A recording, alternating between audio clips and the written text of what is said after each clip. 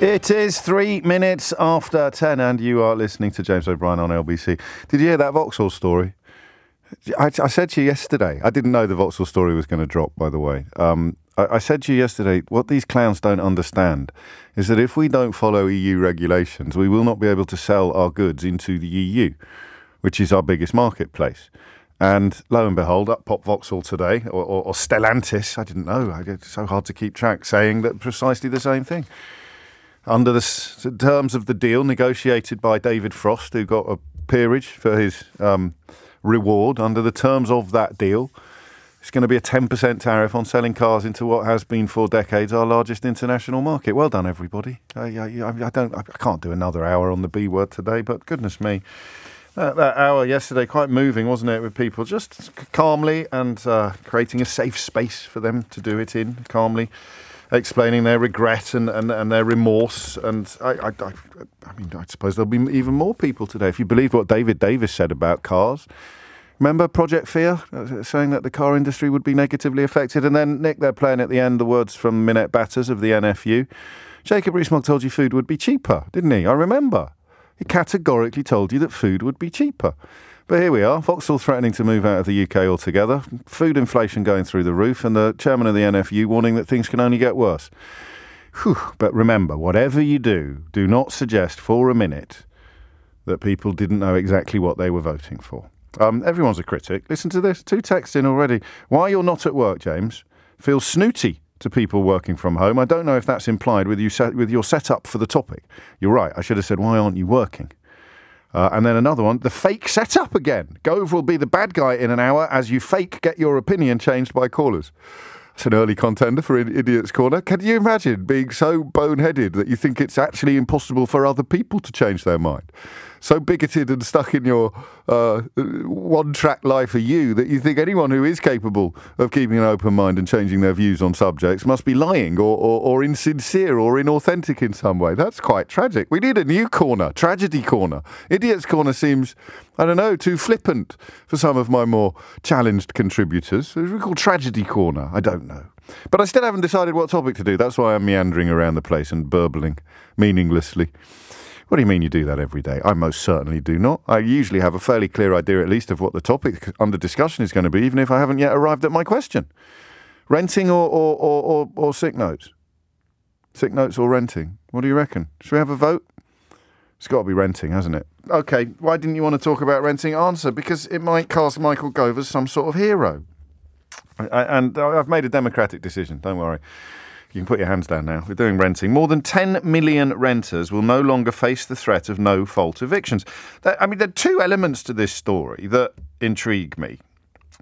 There'll be more, no doubt, as we discuss it. But the first is that it casts Michael Gove in a very positive light, despite the fact that yesterday he was at that Nazi rally where all sorts of incredible comments are being made. I don't know if you heard someone called Douglas Murray trivialising the Holocaust. That's a criminal offence in Germany, whether you're aware of that. David Starkey's there today making some incredibly obnoxious comments. I don't know whether that was the plan to get this sort of PR, sort of Nuremberg levels of PR, but there it is. And maybe the name was deliberate as well. They knew everyone would start calling it the Nazi rally. That was part of the plan too. If you've got speakers trivialising the Holocaust, it's just a very short hop, skip and a jump to revelling in being called the Nazi rally. But that's unfolding today. I mention it only because Michael Gove spoke there, which one has to imagine he probably had some reservations about when he'd seen some of the other contributors to the pageant. A bloke called Danny Kruger standing up and saying that marriage between a man and a woman and raising children is the only way in which families should be operating. I mean, really kind of weird stuff unfolding in plain sight in the United Kingdom. And then Michael Gove pops up on stage, being thrown various underarm questions by, I don't know who the interviewer was, but they weren't very good. I mention that only because he was there yesterday. So any application of halo to Michael Gove today, any halo will be quickly tarnished by the knowledge that he spoke at the Nazi rally yesterday in central London. The point, though, the second bit that I like about it is it seems quite anti-Tory to me. I suppose by definition, doing something for the good of the population is quite anti-Tory. The Tory position being look after the rich people and everyone else can sod off. It seems quite anti-Tory. There are 2 million landlords in this country and 10 million renters.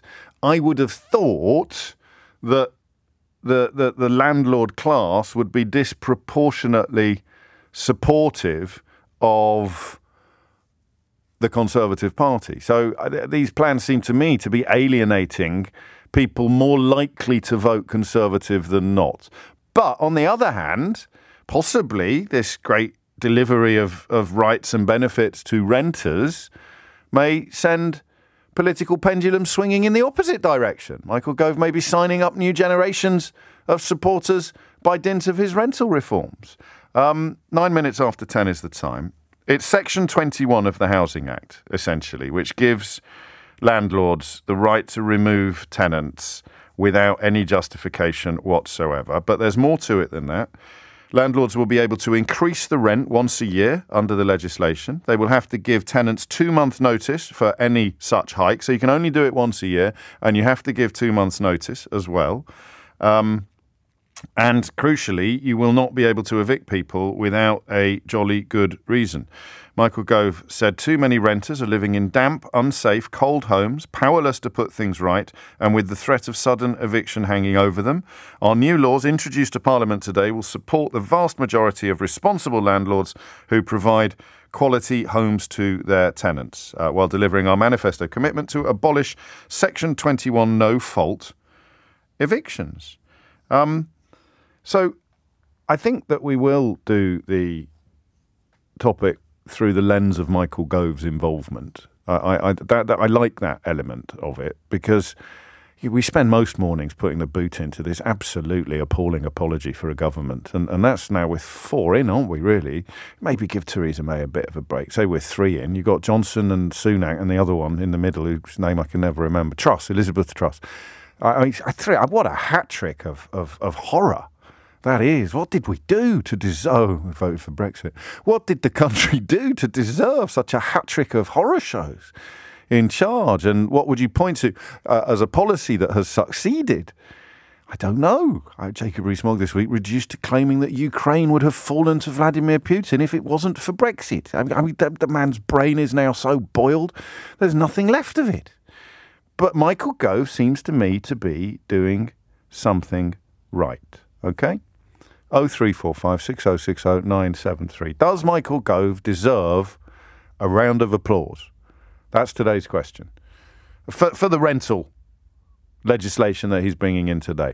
And I guess the way to look at it is this. If you are a landlord, how do you feel about this? I am reading in very right-wing newspapers that this is a war on landlords. I see it more as a revolution for renters. What is the problem if you're a landlord with being told you can only hike the rent once a year, you've got to give your tenants 2 months' notice, and you can't chuck them out for no reason whatsoever?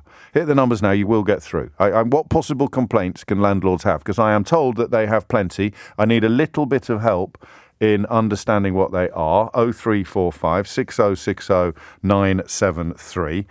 And if you're a renter, would you like to join me in contemplating the possibility of giving Michael Gove, should we give him a mystery hour round of applause at the end of this hour if the consensus is that he's actually done some really good politics? Not enough, of course, to forgive him for being the co-chair of Vote Leave or presiding over all manner of problems in all manner, and also, of course, being a key part of Boris Johnson's support squad until he wasn't, and then he was again, and then he wasn't, and then he was again, and then he wasn't. I think he currently isn't, or wasn't. Didn't he get fired for telling Boris Johnson to resign shortly before Boris Johnson resigned? What an absolute cavalcade of talent this lot are. But has Michael Gove done something really good? Hit the numbers now, you will get through. And if by the end of this hour there is a sense of a majority, a broad majority, I'll try and keep note. I'll keep an eye on the text as well. I'll try and keep note. I'll try and keep a count, keep a tally on whether or not Michael Gove has actually done some good politics. Just for balance, I'll share with you shortly the numbers of... You remember when Boris Johnson said he'd built 40 hospitals, or said he was going to build 40 hospitals? I've got some numbers for you on how that's going. So just in case you think that I have had my personality stolen and have come out being cautiously positive towards the current government, I can tell you that building work is yet to start on 33 of those 40 promised new hospitals. That's not even started. 2, I think, are possibly finished. So that means that 33 haven't started, 2 are finished, 5 are currently under construction. They wanted to have 6 ready for 2025, but they haven't even got full planning permission yet. So that's all going as you would expect. That's Conservative as usual. Is Michael Gove bucking the trend, swimming against the tide of awful, the tide of sewage that has been both metaphorically and actually pumped into our waterways, the waterways of public discourse? Is Michael Gove onto a rare winner here? 0345 6060 973 is the number that you need. The time now is 10:15.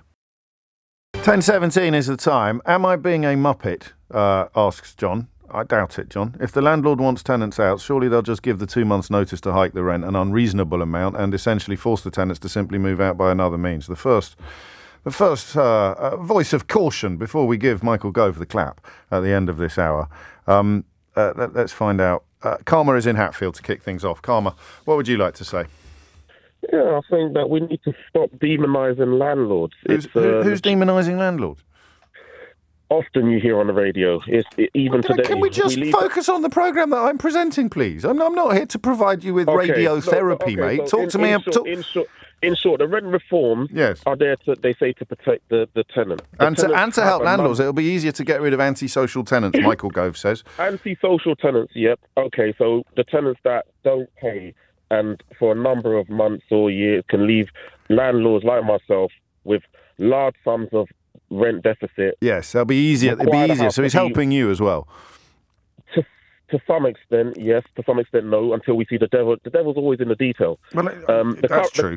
The current system that we have now, allows tenants, in my experience, having tried to give a Section 21, it could take me up to a year to get it. So when we often say that we give them 60 days notice, or that tenant's going to be kicked out, no, tenants are given ample opportunity to either remediate the issue through some of the mediation points that are provided, or to find alternative accommodation. You often get tenants say, I could disappear, I can't move. But we are in a country where there are houses available. They can find alternative accommodation that suits their requirements. If the land, I'm not. Are you sure? Are you sure that being a landlord is the right thing for you, Karma?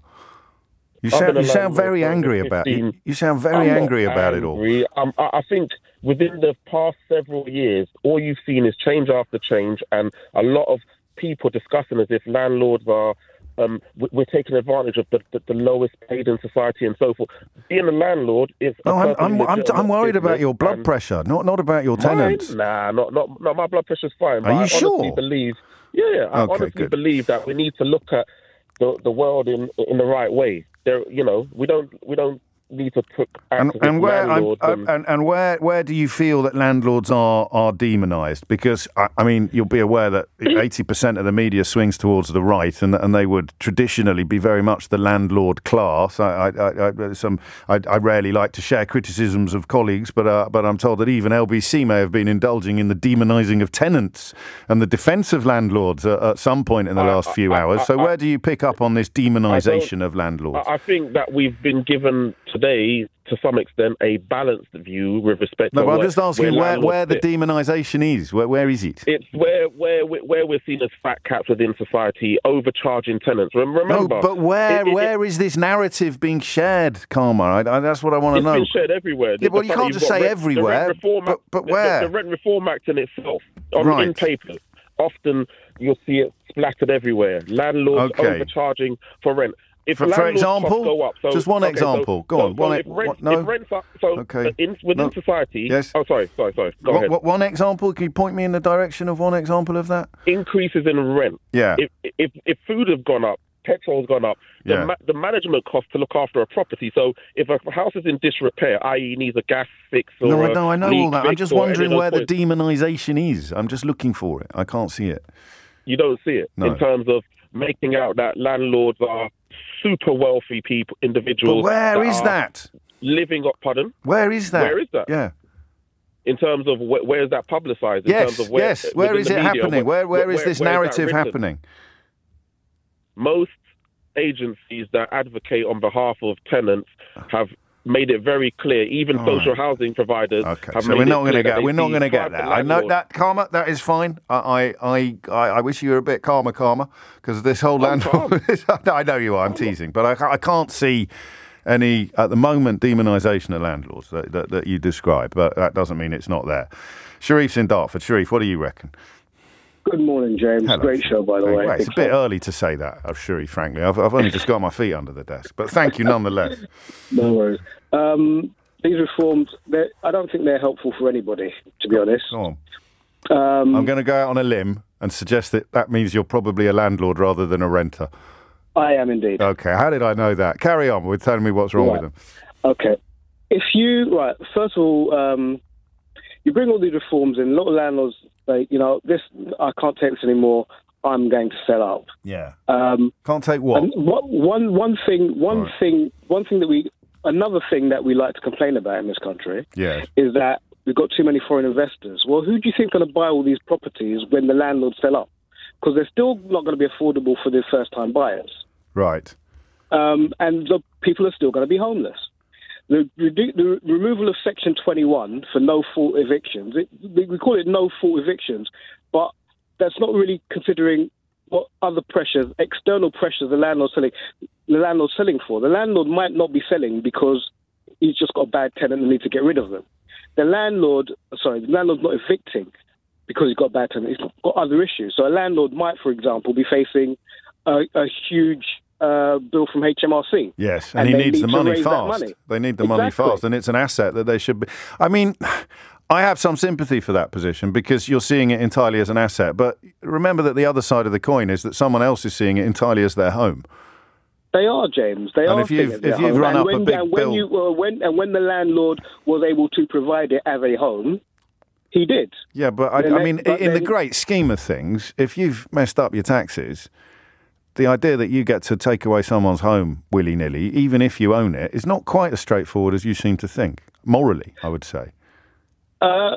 Morally, but okay, let's say that's the only asset that person has.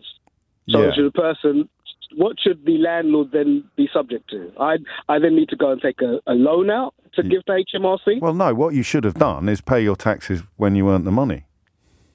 However that money became due to HMRC. Well, no, I think that's a fair point because really you're punishing tenants for your own financial mismanagement. It's not necessarily mismanagement, James. It's not. Of course it is. The money comes in, you put aside 40% of it for the taxman. Even I know that. James, let me say that is just an example I put forward. I know. Okay, that is an example. And I put it back again. And the other thing is, go on. Let's say I have one house to rent in Hackney. It's the only house that's available for rent in Hackney. Right. You have the only house that's available for rent in Stoke Newington. Yeah. You accept pets. I don't accept pets. Yeah. Why should the law dictate that I have to take the person who wants to live in Hackney and wants to bring their dog? Right. Why should that be? Why should that be?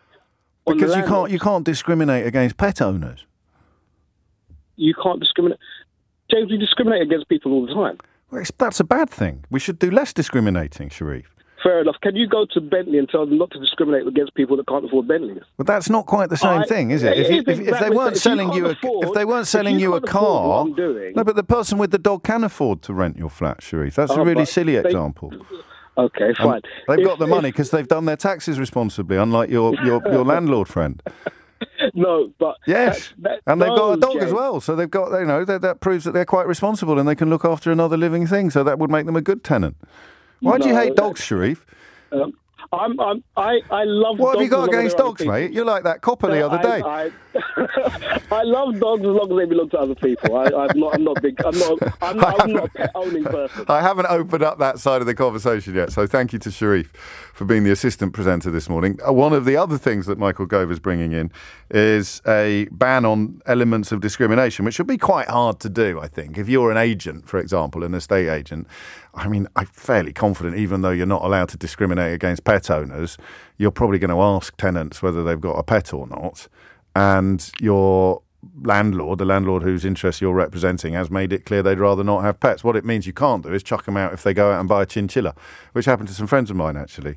And it was actually a chinchilla, which is a relatively small pet, but no pets allowed. So they're getting rid of that as well. As a landlord, does that really annoy you? Because I can see why it would. Not a chinchilla, but what about an enormous Doberman? Don't at me. I know they can be lovely dogs, but it's a big animal. A big old Doberman is going to affect the carpets and what anyway. Nick's in Wrexham. So where are we on Michael Gove at the moment? He's not getting the clap, is he, at the moment? He's not because we're being inundated with landlords. Nick's in Wrexham. Are you going to turn the boat around, Nick? A little bit, yeah. And I really don't want to because I despise Michael Gove. But just... Carry on. Yeah. Just to give a bit of context, I have spoke to you on this issue before, James. In 2017, I was subject to a no-fault eviction. I had always paid my rent on time. I was a good tenant, got on with the neighbours. What did you think of Sharif's suggestion that that's fair enough because the landlord had a big tax bill to pay? Well, I hope that the person before that is listening to this as well. Yes. Because I was laughing at some of the things they were saying. For example, okay. you shouldn't demonise landlords for putting up their rent. Yes. Well, I don't know any cases where when a mortgage has gone down for the landlord where they put their rent down. That's very true. So that's very true, actually. Yeah. So just and the other one as well, they're talking about houses as assets. Yes. I don't think houses should be assets. They should be for the social good. But there you go. That's just me. That's something I believe in. And you might not say that if you owned a few. No, I wouldn't. So it's always 6 to 1. We're going to run out of time. What do you make of the proposals, the Gove proposals so far? Yeah, Michael Gove, I think it's a good thing. Yeah. I was actually a Labour Party member who campaigned for no-fault evictions within the Labour Party. Right. A ban on no-fault evictions. Absolutely, yes. Sorry, James. Yeah, that's all right. And they never passed it. They made it a bit more difficult. They gave people 6 months. And that was in the Labour Party, and they're obviously meant to be the ones who are for the working class people.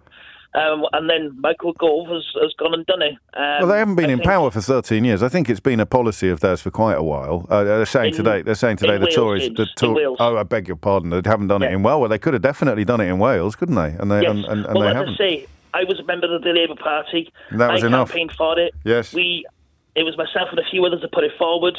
It was passed through conference. It should have gone through, and instead all they've done is make it a bit more difficult for them to evict, as opposed to banning it like they democratically should have. And I think that it's a vote for Michael Gove. You've taken me up to the news, Nick. Mind, there you go. There you go. You are Nick. Come back a minute. I'm making you temporarily president of the Michael Gove fan club. How do you feel about your new appointment? Oh, that's absolutely horrific.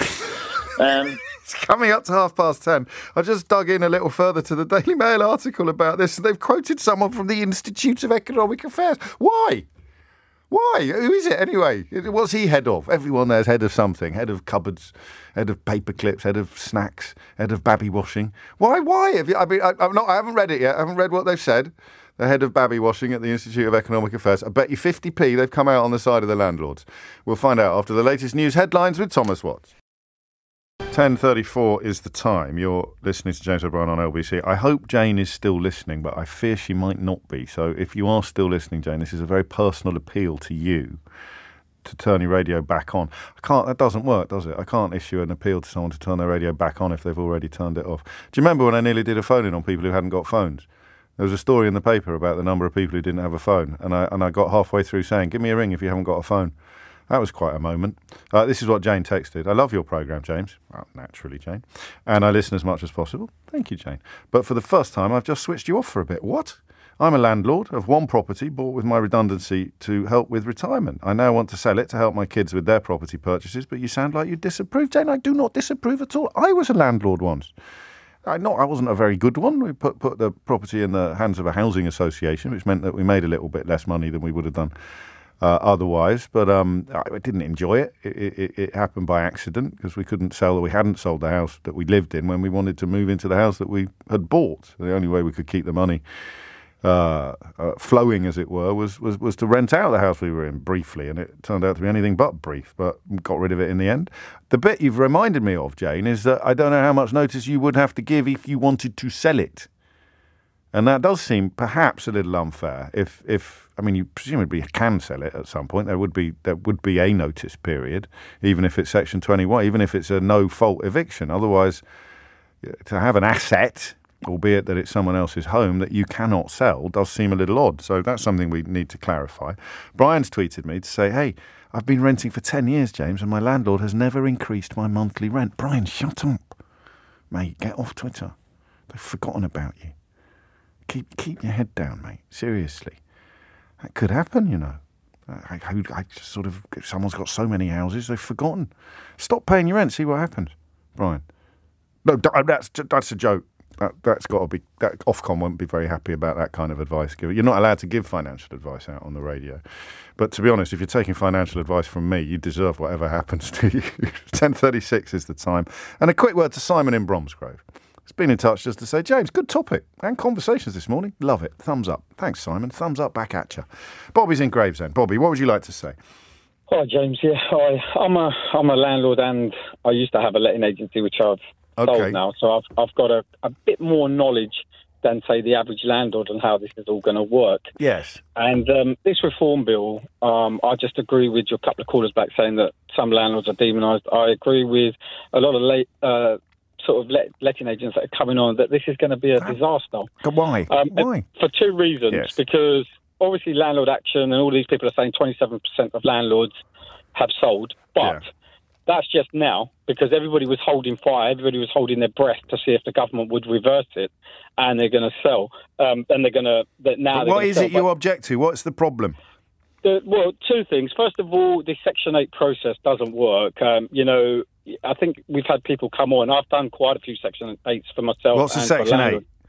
Well, for rent arrears. If you're in rent arrears, you have to go to court and then you get it. And one of the biggest problems landlords are going to face, which they're not understanding yet, is that even if there's two ways a tenant can disrupt that process. One is if you're... But I want to know what's changing today. With respect, I'm not interested in old grievances and gripes about the current system that aren't changing. I'm interested in why you object to what is changing today, potentially.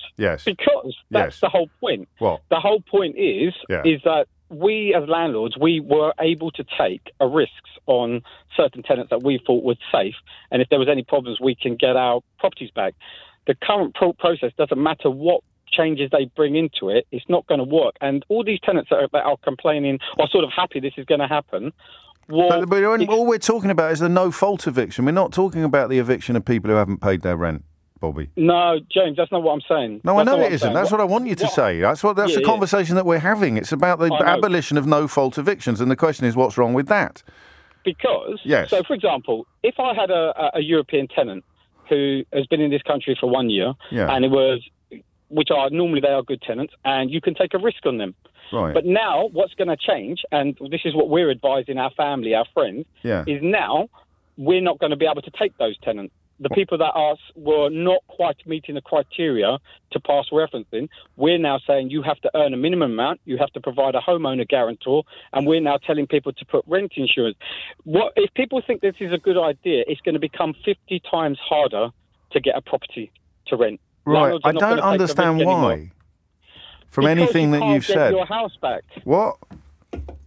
When you had no fault eviction, if you had a tenant who moved in the first 6 months and they trashed the place, but that's not no fault eviction, is it? That's a fault eviction, Bobby. No. What you do is you're chucking them out for trashing the place. No, hold on, James. You need to just hear me out. You're not quite following what I'm saying. Well, no, but you're not saying you're not. We're having two completely different conversations. No, we're not. I think we are, Bobby. Well, hold on 1 second. Right, if you've got a tenant who's trashed the place and is in rent arrears, first of all, what you do is you get your property back, you restore it, you re-rent it out, and then you build a tenant afterwards. Now what you're asking me to do is go to court under Section 8 and try to persuade a judge to give me the money for it. And they don't give you the money. They don't. But this isn't changing today. It is, because I have to go to court to get my house back, or how do I get my tenant out? How do you get it back now? Well, I'll give them Section 21. Right, but that's no fault evictions that are being abolished. You're describing fault evictions. No, but you go. What it is, the no fault evictions is your safety net that if a tenant has gone into your house and caused £8,000 worth of damage... I know, we are at cross purposes. As Michael Gove says, he's going to make it easier for landlords to evict irresponsible or antisocial tenants and recover their property when they need to sell it or move in a family member. So if you can prove you're selling it, here's a loophole. You can pretend you're moving your brother in. You're golden. No one's probably going to check. They need to put quite a lot of balances in place, I'd imagine, to make sure these rules are being imposed. So you're the third landlord to come on and sort of speak about a different subject from the one that the phone-in is about. Because, I'll tell you why. Yeah, it's because we're ex-letting agent. Yeah. Because we're ex-letting agent. Because we understand what you're saying. I'm talking about the current process that they're abolishing and the current process that they're going to leave in place. So why is Michael Gove, who you would imagine lean towards the landlord class politically, why is he saying that he's making the things that you say are getting harder? Why is he saying they're getting easier? Man, do you trust the Tory government? You're a landlord. You have to. No, well, I don't, because I know the problems. And one of the biggest problems we're going to face, and I'm just letting every landlord... Just not buying it. I can't see that he's making life harder for landlords, except when they want to chuck someone out for no reason. Which, be honest, Bobby, come here a minute. You quite like being able to chuck people out for no reason, don't you? I don't, actually. We've got a long history of... Bobby, you do. No, yeah, James, Bobby, because you do. A lot of landlords get scared. When a tenant starts playing up, they have to think they've invested their life savings into this. This is for their children's future. If you get a tenant that you know is not going to pay the rent, or you've got a tenant that's trashing the house, which is very common, for all your tenants who come on here say that we're all good tenants and that no tenant ever wrecks the place. I haven't had any. I've been bombarded with landlords. I've only spoken to one tenant so far, and he was in Wrexham. I listened to LBC across the board, and all tenants come on and say we're... How have I ended up being the flipping one-stop shop for landlords? How did that happen?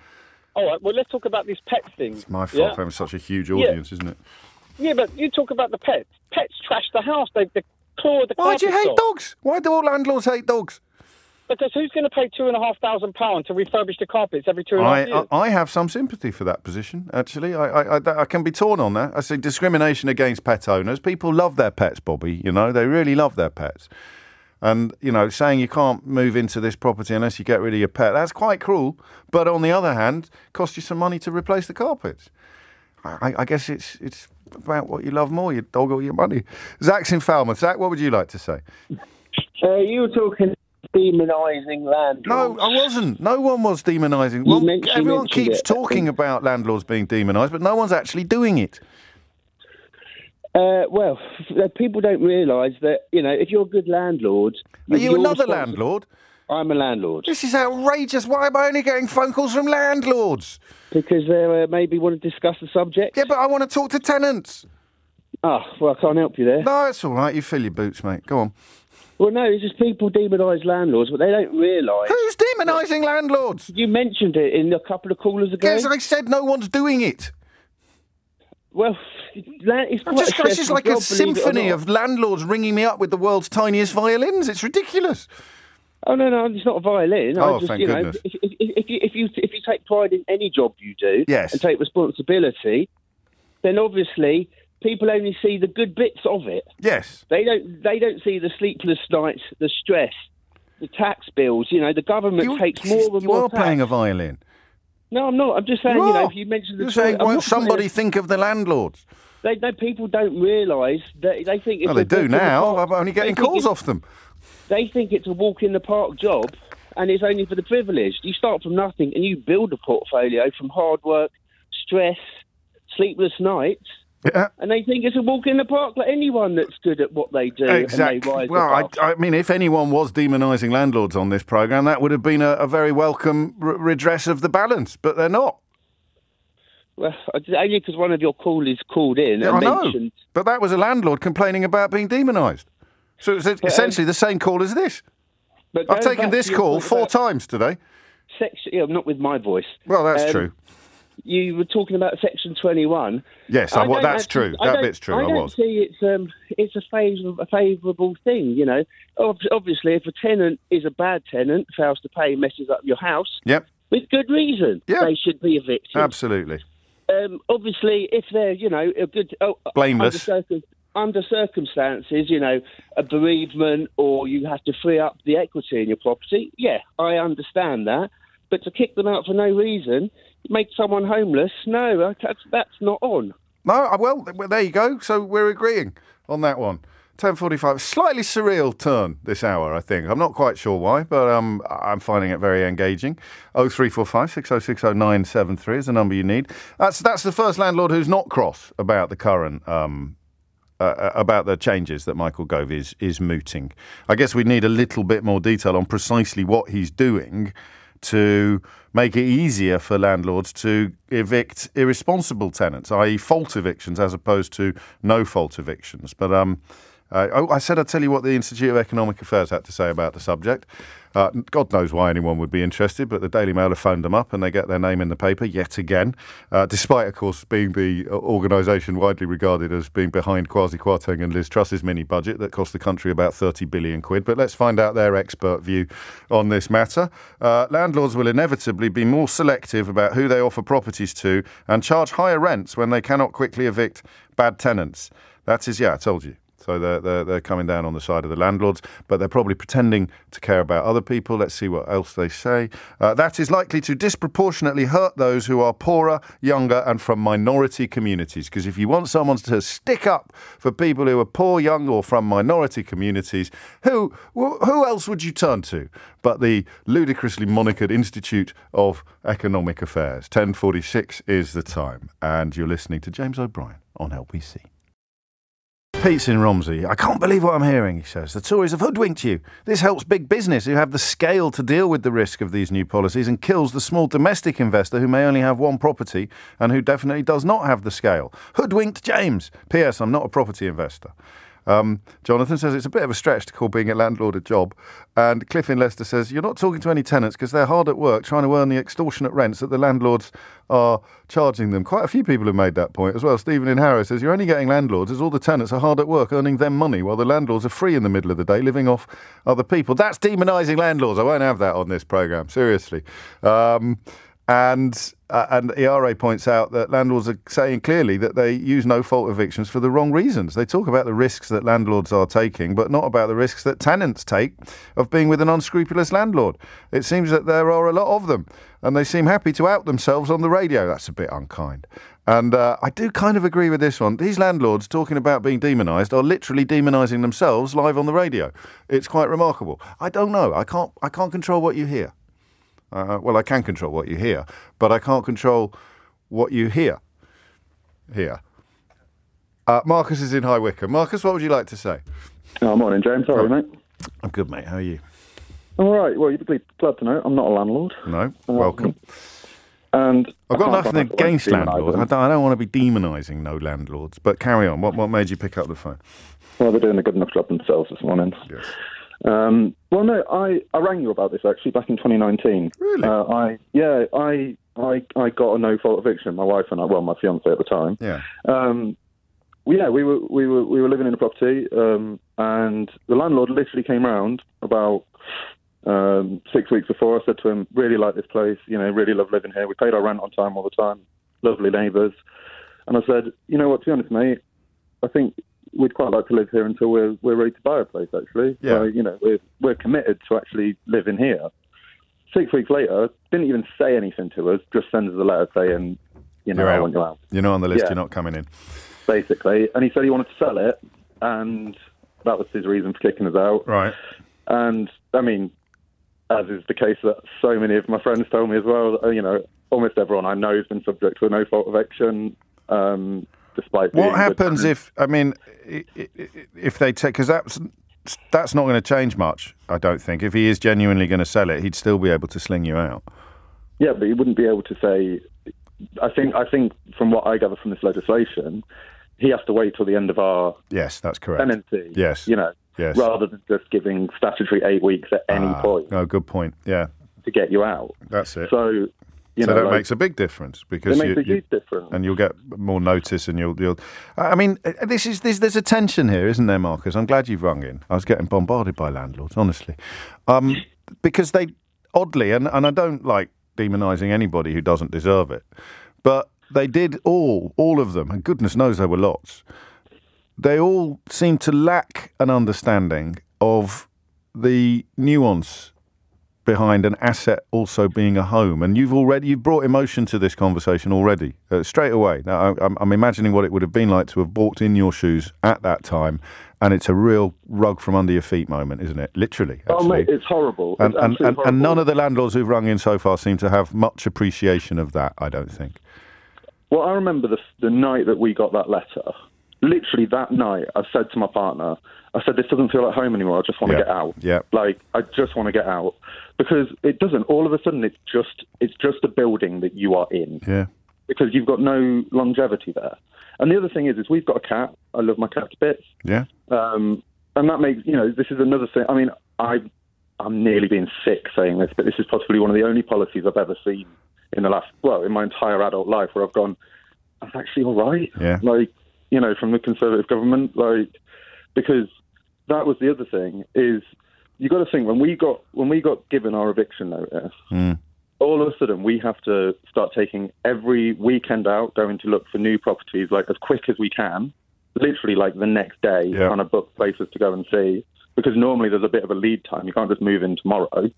So you've got to get all that sorted, got to get everything packed. We had to hire a van. We had to pay a deposit up front before we got our deposit back from the property we were being evicted from. It's from. a right old palaver. I think I told you at the time when I rang you, I think we lost about $4,500 of our savings just because we'd given such a short amount of time to move, and then the places that we were moving to, the rent was higher than... yeah, of course it was. I mean, it was where we were before.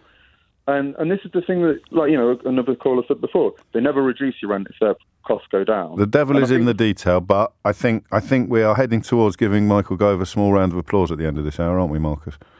It's on you. It's on you, mate. You could be the casting. You're like Joaquin Phoenix in Gladiator. Well, my thumb's always at the side at the moment. All right, the thumb is to the side. It was actually in ancient Rome. It was the other way round. The thumb up. Oh, I can't remember. I was reading it the other day and I've forgotten now. Someone will remind me. And I think that this text here possibly unravels what Bobby was trying to tell us. James, the reason landlords are angry is that they currently use Section 21 to avoid the more rigorous process of Section 8. They dislike Section 8 because tenants can fight it successfully if the landlord has failed to properly maintain the property, deal with damp, mould, etc. The Homes Fitness for Human Habitation Act allows tenants to sue for these failures, but landlords can currently retaliate with Section 21. Does anyone else hear massive attack in the back of their head whenever the word retaliate appears? You might as well retaliate. No, just me. And speaking of homes fit for habitation, there is an absolutely horrible story on, I think, the front of The Guardian today. And if I say the words absolutely horrible story, then like night following day, you will know that the words Suella Braverman are almost certain to come out of my mouth shortly. Seeking to remove basic housing protections from asylum seekers. So... this is a plan of Braverman's to axe regulations in private sector properties that would exempt landlords from regulations governing everything from electrical safety to minimum room sizes. That's Suella Braverman. I mean, it's almost like someone's sponsoring her to be horrible, isn't it? If someone has said, I'll give you £1 every time you do something even more disgusting than the rest of this government, and Braverman says, yeah, I'll have that.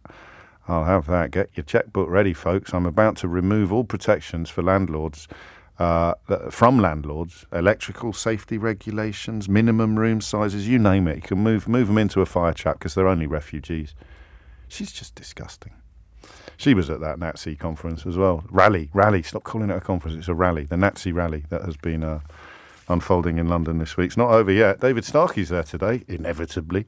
Should we squeeze? I haven't really got time. Can I squeeze in Natalie in Taunton, do you think? Let's find out. Natalie, what would you like to say?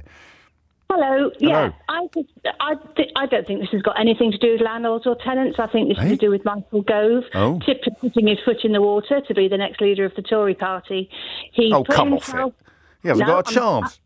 Well, I think he's been keeping very quiet for the last few months. He's gone into this right-wing situation. He's put out a policy which is... It was in the manifesto in 2019, I think. He's been working on it for a while. He hasn't been on the public eye. He's been keeping his head well and truly down, and he's put himself out there to test the water. There'll be focus groups all over the country seeing if this is what the Tory He is housing minister. I mean, if he wasn't housing minister, I'd probably give your theory a bit more credibility. But he's housing minister, and he's come up with a housing policy. It's hardly. I haven't seen him on the news. I haven't seen him on anything for months. Because he's been working on this, hasn't he? Waiting for him to come out with something. Oh, you're a cynical old soul, Natalie, aren't you? Honestly. Can you blame me? Well, no, frankly, I can't blame you. But he is the housing minister, and it's quite a complicated policy. So all the reasons you're offering up in defence of your conspiracy theory actually do the opposite. The reason why he hasn't been on the telly much is because he's been working very hard on his new policy. Nah, I don't buy it. He's the housing minister. What's he supposed to do? He's there to find out how this goes down, to see if he can be the one to take the Tory party back to the middle.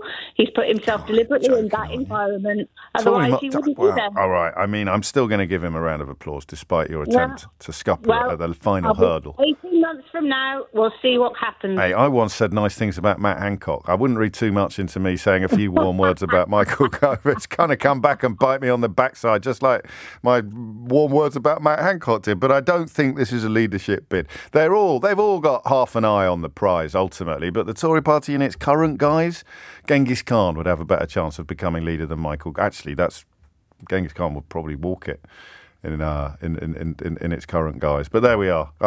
Just a very small. Can we do a very small little round? Just give Michael Gove a tiny little clap. Thank you. It's 11 o'clock. It's 4 minutes after 11, and you are listening to James O'Brien on LBC.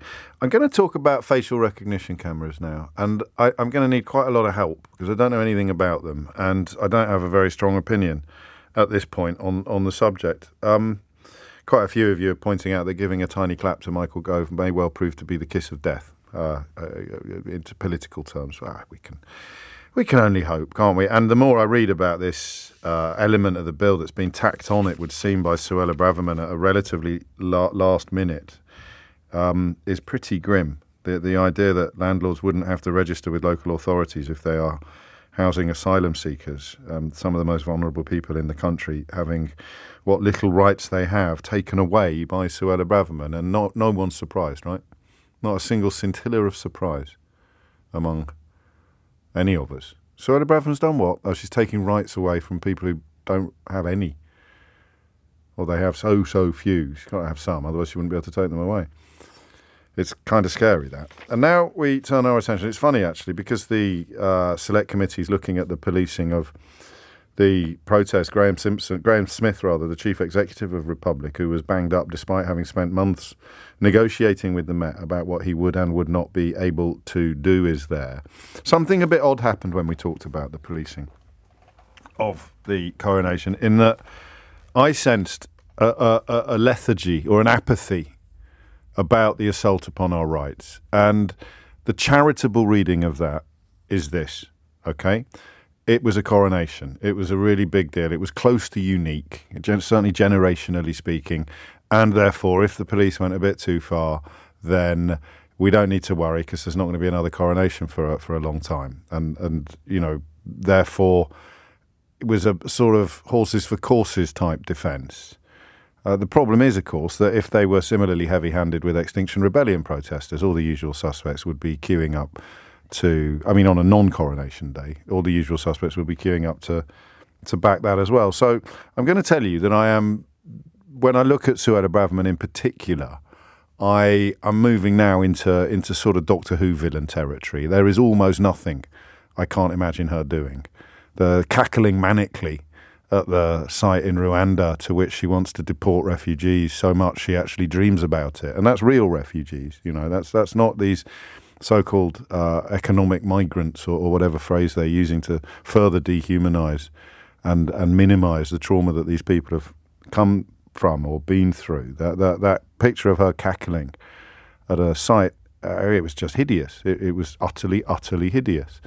And news today that she's trying to take away rights from asylum seekers, covering things as simple as the electrical safety of the homes in which they live. I mean, it is horrible. It's impossible to exaggerate how disgusting this is. And it's normal for her. And she inevitably has been giving a speech at the Nazi rally that is currently happening in London.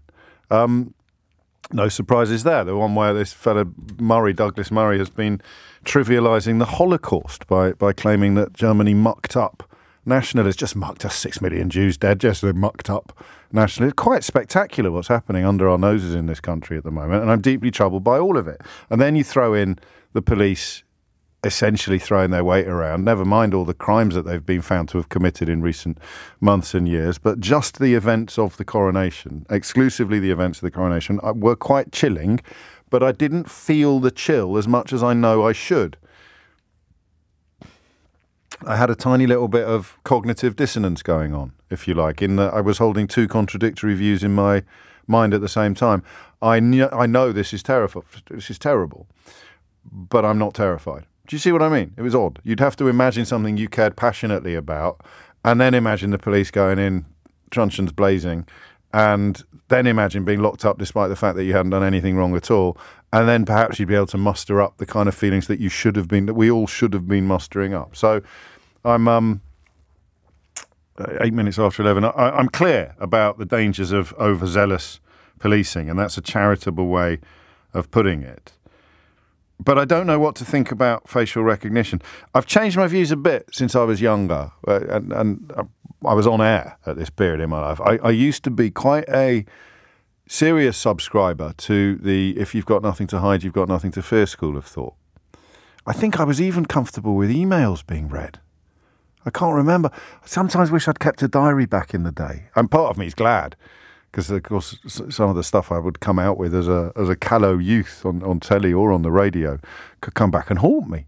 But you're not allowed to change your mind on the internet. If you said something in 1983, if the internet had been around, you'd still be held to it now, even if you'd spent the subsequent 50 years going, no, I don't think that anymore, I changed my mind, I was wrong, I can't believe it. But I did genuinely used to subscribe to the "if you've got nothing to hide, you've got nothing to fear" school of thought. And remember, a lot of my views on civil liberties were framed during the aftermath of the September the 11th terror attacks. And I think that had a much bigger influence on us than we realised at the time. I think that the way that terror attack in particular, and of course subsequent ones, including the one in London, it shook our foundations. It shook the foundations of our relationship with the state, I think. It changed, whether we realised it or not at the time, it changed our relationship with security because we were terrorised. I know we get back to normal straight away and we are adamant that it's not going to change our way of life or how we live, but we were terrorised. That's what terrorism does. That's what it says on the tin. And part of the process of being terrorised is to be more fearful. And a perfectly logical response to being more fearful is to want more security. And a perfectly logical side effect of wanting more security is the surrender of liberty, of some liberty. It takes us back to, I think, Benjamin Franklin's slightly misinterpreted but very famous quote about those who are prepared to give up some of their liberty upon the altar of security ultimately deserve neither liberty nor security. I mean, he was talking about taxes, but it's a pithy little phrase, and it does quite a lot of lifting, doesn't it? If you're going to give up your liberties because you want to have more security, and don't come crying to me when you want your liberties back, that kind of attitude.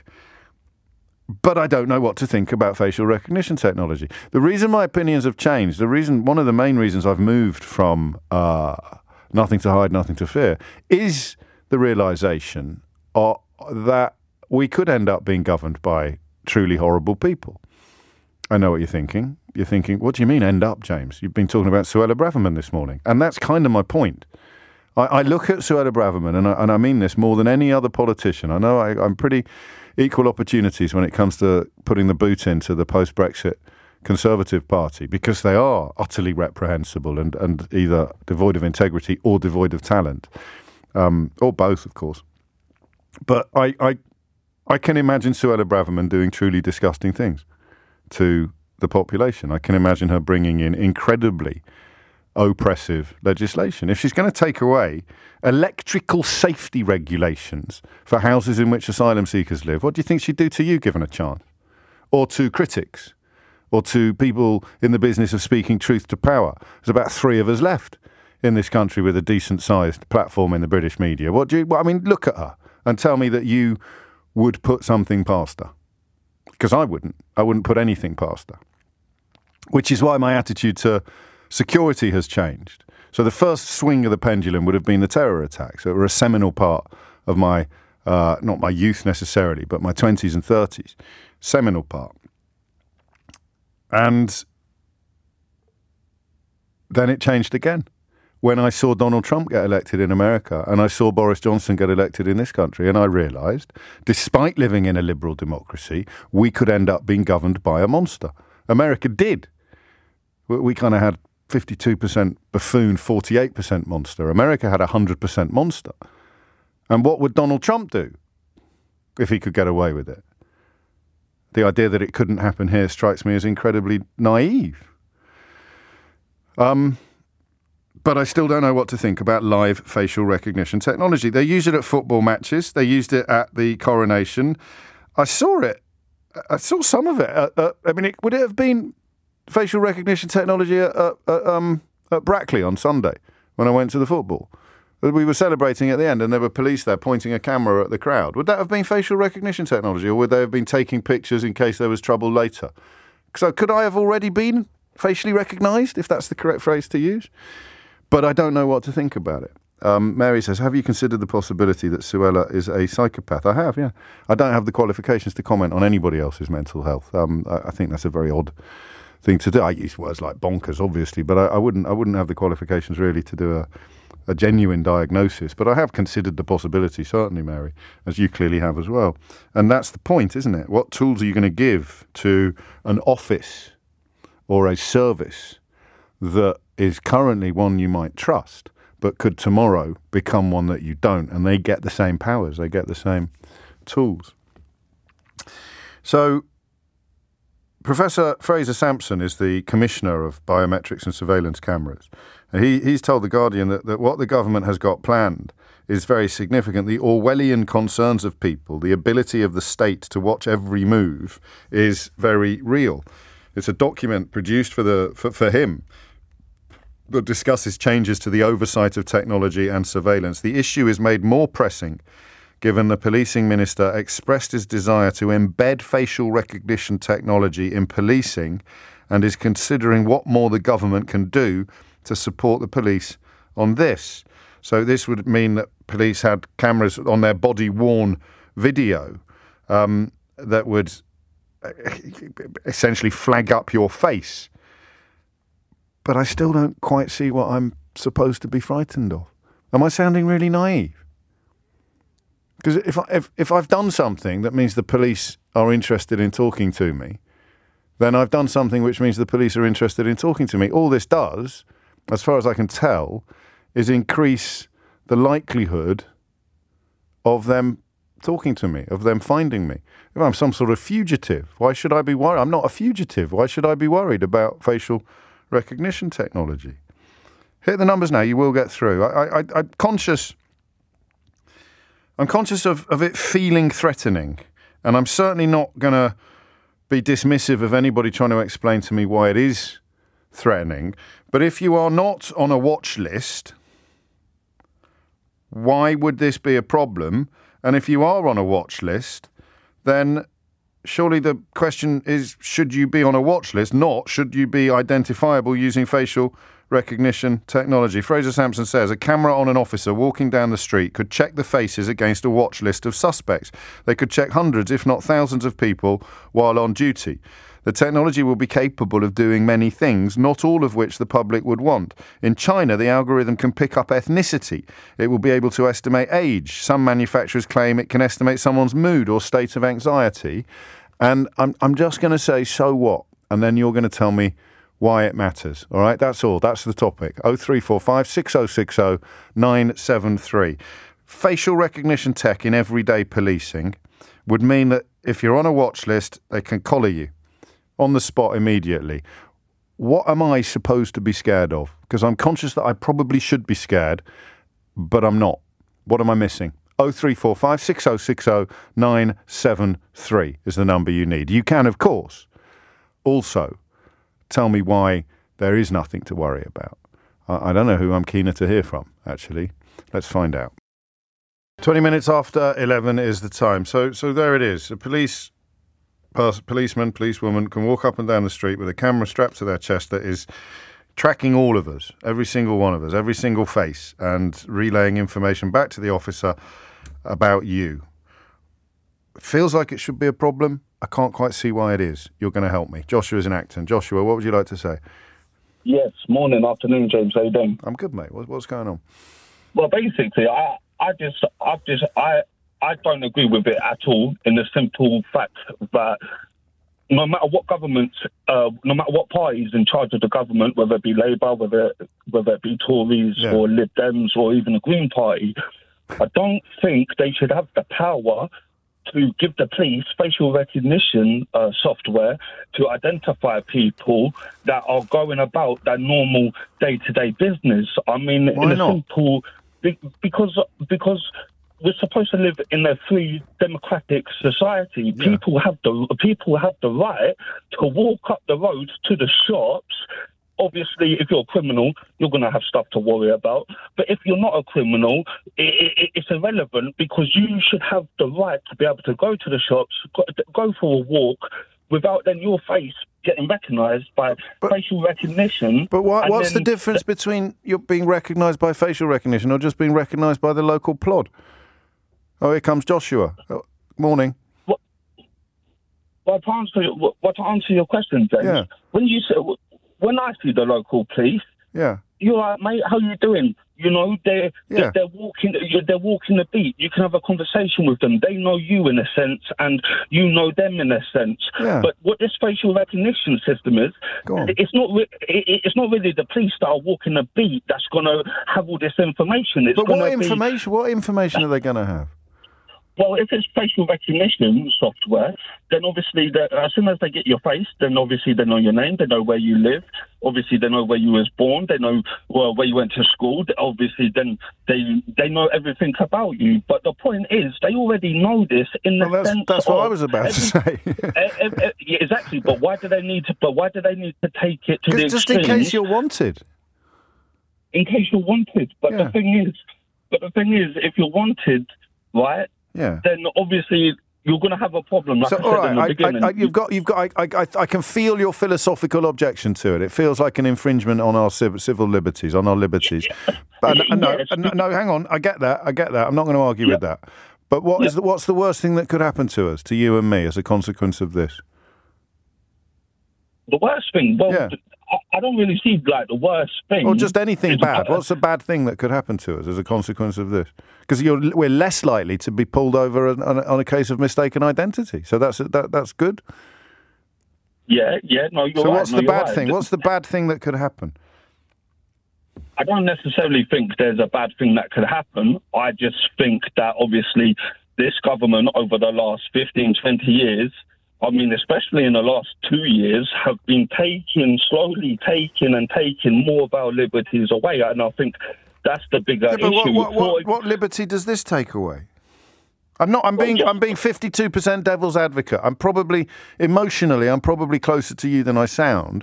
But intellectually, I can't see the problem. What is it that I should be frightened of? Well, this is the thing. You know what? I don't think you should be frightened. I don't think anyone should be frightened of their own government. All right, then worried then. What should I be worried about? Yeah, well, for example, right, you hear on the news all the time that you have like all these companies that are getting your data and whatnot. What's to say, for example, I know it's a long stretch, and I'm not going into I'm not going into any conspiracies or whatnot. but what's to say? This person sitting behind the screen with all this information can't just take your information and be like, oh yeah, look, I've got information on this person. So for example, there was a big crime lord in Nottingham, right? And he ran what the police called the Bestwood cartel in Nottingham. But for example, he had people that was working in BT and other companies. Well, hang on, okay, right? steady on. That's fine. I know you haven't. Just stop mentioning companies. So someone bad could get hold of the technology, could access the technology. Yeah. I mean, and then they could find you. Okay, but that would be like using the police computer, using homes illegally, or using accessing AMPR. Police officers do sometimes get into trouble for doing that, for looking things up as favours for criminals or for friends. It's not a massive reason to oppose it all again, but I do share the philosophical feeling of infringement, but I haven't got an intellectual rationale for objecting yet. Thank you, Joshua. 25 minutes after 11 is the time. Indy is in Burntwood. Indy, what would you like? You've got a new film out later this year. What would you like to say, Indy? Good morning. Hello. The reason you're not scared, James, is because you're a white man. Yeah. And this is going to sound really crazy, so bear with me. Right. So the whole facial AI thing, you have to train the AI, and you train the AI with thousands and hundreds and millions of images of people's faces, right? Yeah. And 90% of the population is white. So that means it's going to get really good at recognising and differentiating between your face and another white man's face. Okay. However, if you're a person of colour, it's going to be really, really, really poor at recognising the distinct. What are you basing this on? Evidence. So I'm in the industry. There's tons of reports. In the industry. I am in I'm in the software engineering. It's not in the facial AI industry. Okay. But it's a well-known fact and a ticking time bomb. So if you look over in the States where they're using it, the cases of misidentification for particularly black people are really, really high. Right. And so the worst thing you have to fear is a police officer who's only going by a computer saying yes or no, this is the person you want, you getting arrested, you getting put in jail, you can't go to your job, you might lose your job, and so it's a cascade of effects, all because you're relying on the computer in the first place, and the computer was only given a certain amount of images to train itself to recognise the bad person. Yeah. So that's where it begins to fall down. And that's the really, really big issue. Listen, I just have to take your word for it. But yes, you do. The growing body of research exposes divergent error rates across demographic groups. The poorest accuracy is consistently found to be in subjects who are female, black, and aged from 18 to 30 years old. This is from Harvard a couple of years ago. And it works really well if you're white and a bloke. Yeah. There's loads of pictures of male white people, right? Yeah. And now I go all in on my white privilege when I say, okay, so you're more likely to get pulled over incorrectly if you're a young black woman, but then you just take your ID out and prove that you're not who they think that they're looking for, and everything's fine. And that's like an old white man saying that stop and search is fine because it never happens to me. So you can sling a young black lad over the bonnet of a police car whenever you feel like it. So it doesn't work because they're going to trust their official police computer over any evidence that you have, right? You got the wrong bloke. Yeah, they all say that. Get in the back of the van. That's it, right? So exactly. So there you go. So that's where it begins to fall down, and that's what. It's all right. That's the reason. That's the reason not to. That's the reason to be worried. Does it not? Does that problem not fix itself as time passes and as the technology? Because the companies making the technology, they're going to put it in majority black countries, and so the software will improve itself. The only place where it actually works on the population as intended is China. So every now and then they get a leak from the Great Firewall of China, and in terms of technology, what they have is amazing. In terms of liberty and everything else, is terrifying. But because it's developed by Chinese developers with Chinese faces, they are super, super good at recognising Chinese faces, right? Because the data they have is skewed heavily towards those kind of faces. And then you get into the conversation with TikTok and everything else and how they're using that data.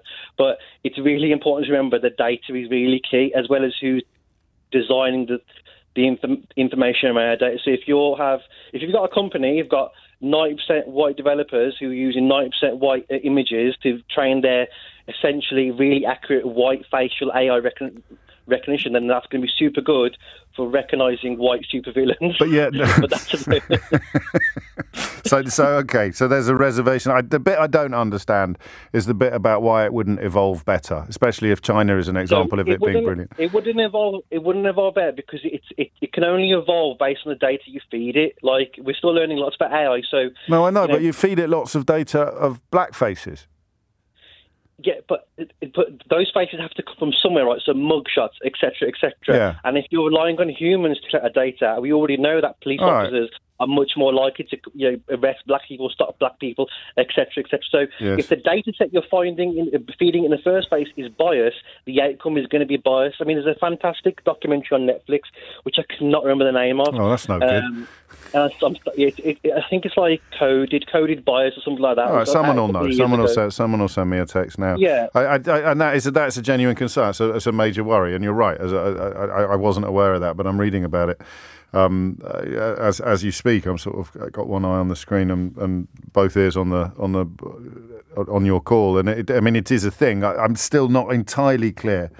So you've got 42,000 gang affiliates in New York, 99% black and Latino, with no requirements to actually prove suspected gang affiliation. It's just like a record, a database. So you're more likely to be on these databases if you come from certain ethnicities, because you're more likely to be in that kind of gang if you come. I mean, the gangs they are Latino gangs or black gangs. All right. We'll chalk that up as a genuine cause for concern. Thomas Watts is here now with your headlines. 25 to 12 is the time. David Starkey at this NatC rally has said something that I don't think it's quite as bad as Douglas Murray trivialising the actual Holocaust yesterday, but it does also bring the Holocaust. It's so odd. Why are these people saying these things, and why are government ministers like Michael Gove and Suella Braverman turning up at this bizarre gathering? So this is Starkey. The reason that the left has such ire for the Jews is jealousy. They want to replace the Holocaust with slavery in order to wield its legacy as a weapon against Western culture. I think they've deleted that one, so it would appear they are capable of shame. Daniel Sugarman from the Board of Deputies of British Jews has responded by saying, if this quote is accurate, such pathetic attempts to drive a wedge between communities will not work. The organisation I work for, the Board of Deputies, supports the building of a Holocaust memorial by Westminster and a permanent memorial to the victims of transatlantic slavery. It's not hard, is it? But too hard for this lot to grasp, apparently. And remember, you can laugh. I mean, it is in many ways hilarious, the ridiculousness of some of the views on display, but they are also dangerous. 30p Lee's turning up there later today, like night following day. But that's why it's something that needs to be talked about. You can normally ignore these fascist-adjacent provocateurs who are desperate for your attention, but when government ministers are sharing stages with them, it becomes a very different proposition entirely. That's probably the second most disgusting thing that's happened at this rally today, in the last 2 or 3 days. How long is it going on for? It seems to be endless. Anyway, back to facial recognition technology. Paul's in Bristol. Paul, what would you like to say? Hello, James. Big fan. Thank you, Paul. I'm really nervous, probably because I'm such a big fan. Well, it's only me. It's only me. I'm just some old idiot on the radio. There's nothing to be nervous about. So I'm someone who I consider myself to be a sort of a casual protester. I'm not a member of any particular group. I care passionately about the environment and civil liberties and things like this. But I'm quite a sensitive person, and yes. I can't handle being in protests.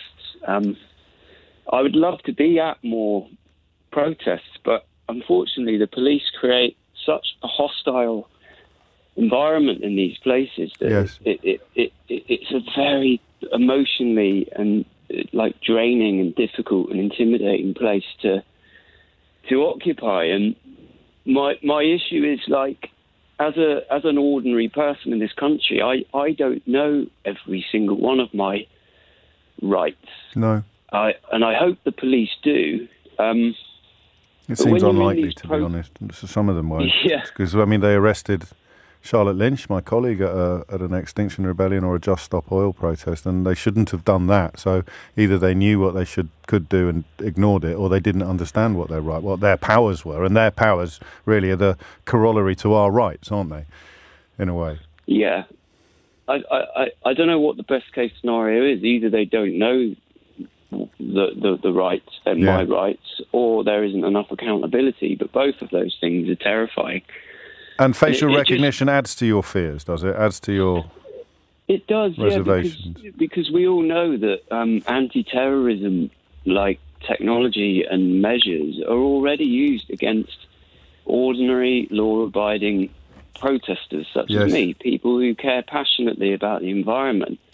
And I want to go and I want to shout slogans and simply meet up with other like-minded people. But you've got anti-terrorism sort of But they'd already take your picture. They'd already take your picture and have it on file somewhere. This just... Yeah. I mean, this is... To my mind, at the moment, all this does is enhance the technology that's available. It doesn't actually infringe any new rights or liberties. They can take your picture and keep it on file, and they might have a record on you as a regular protester.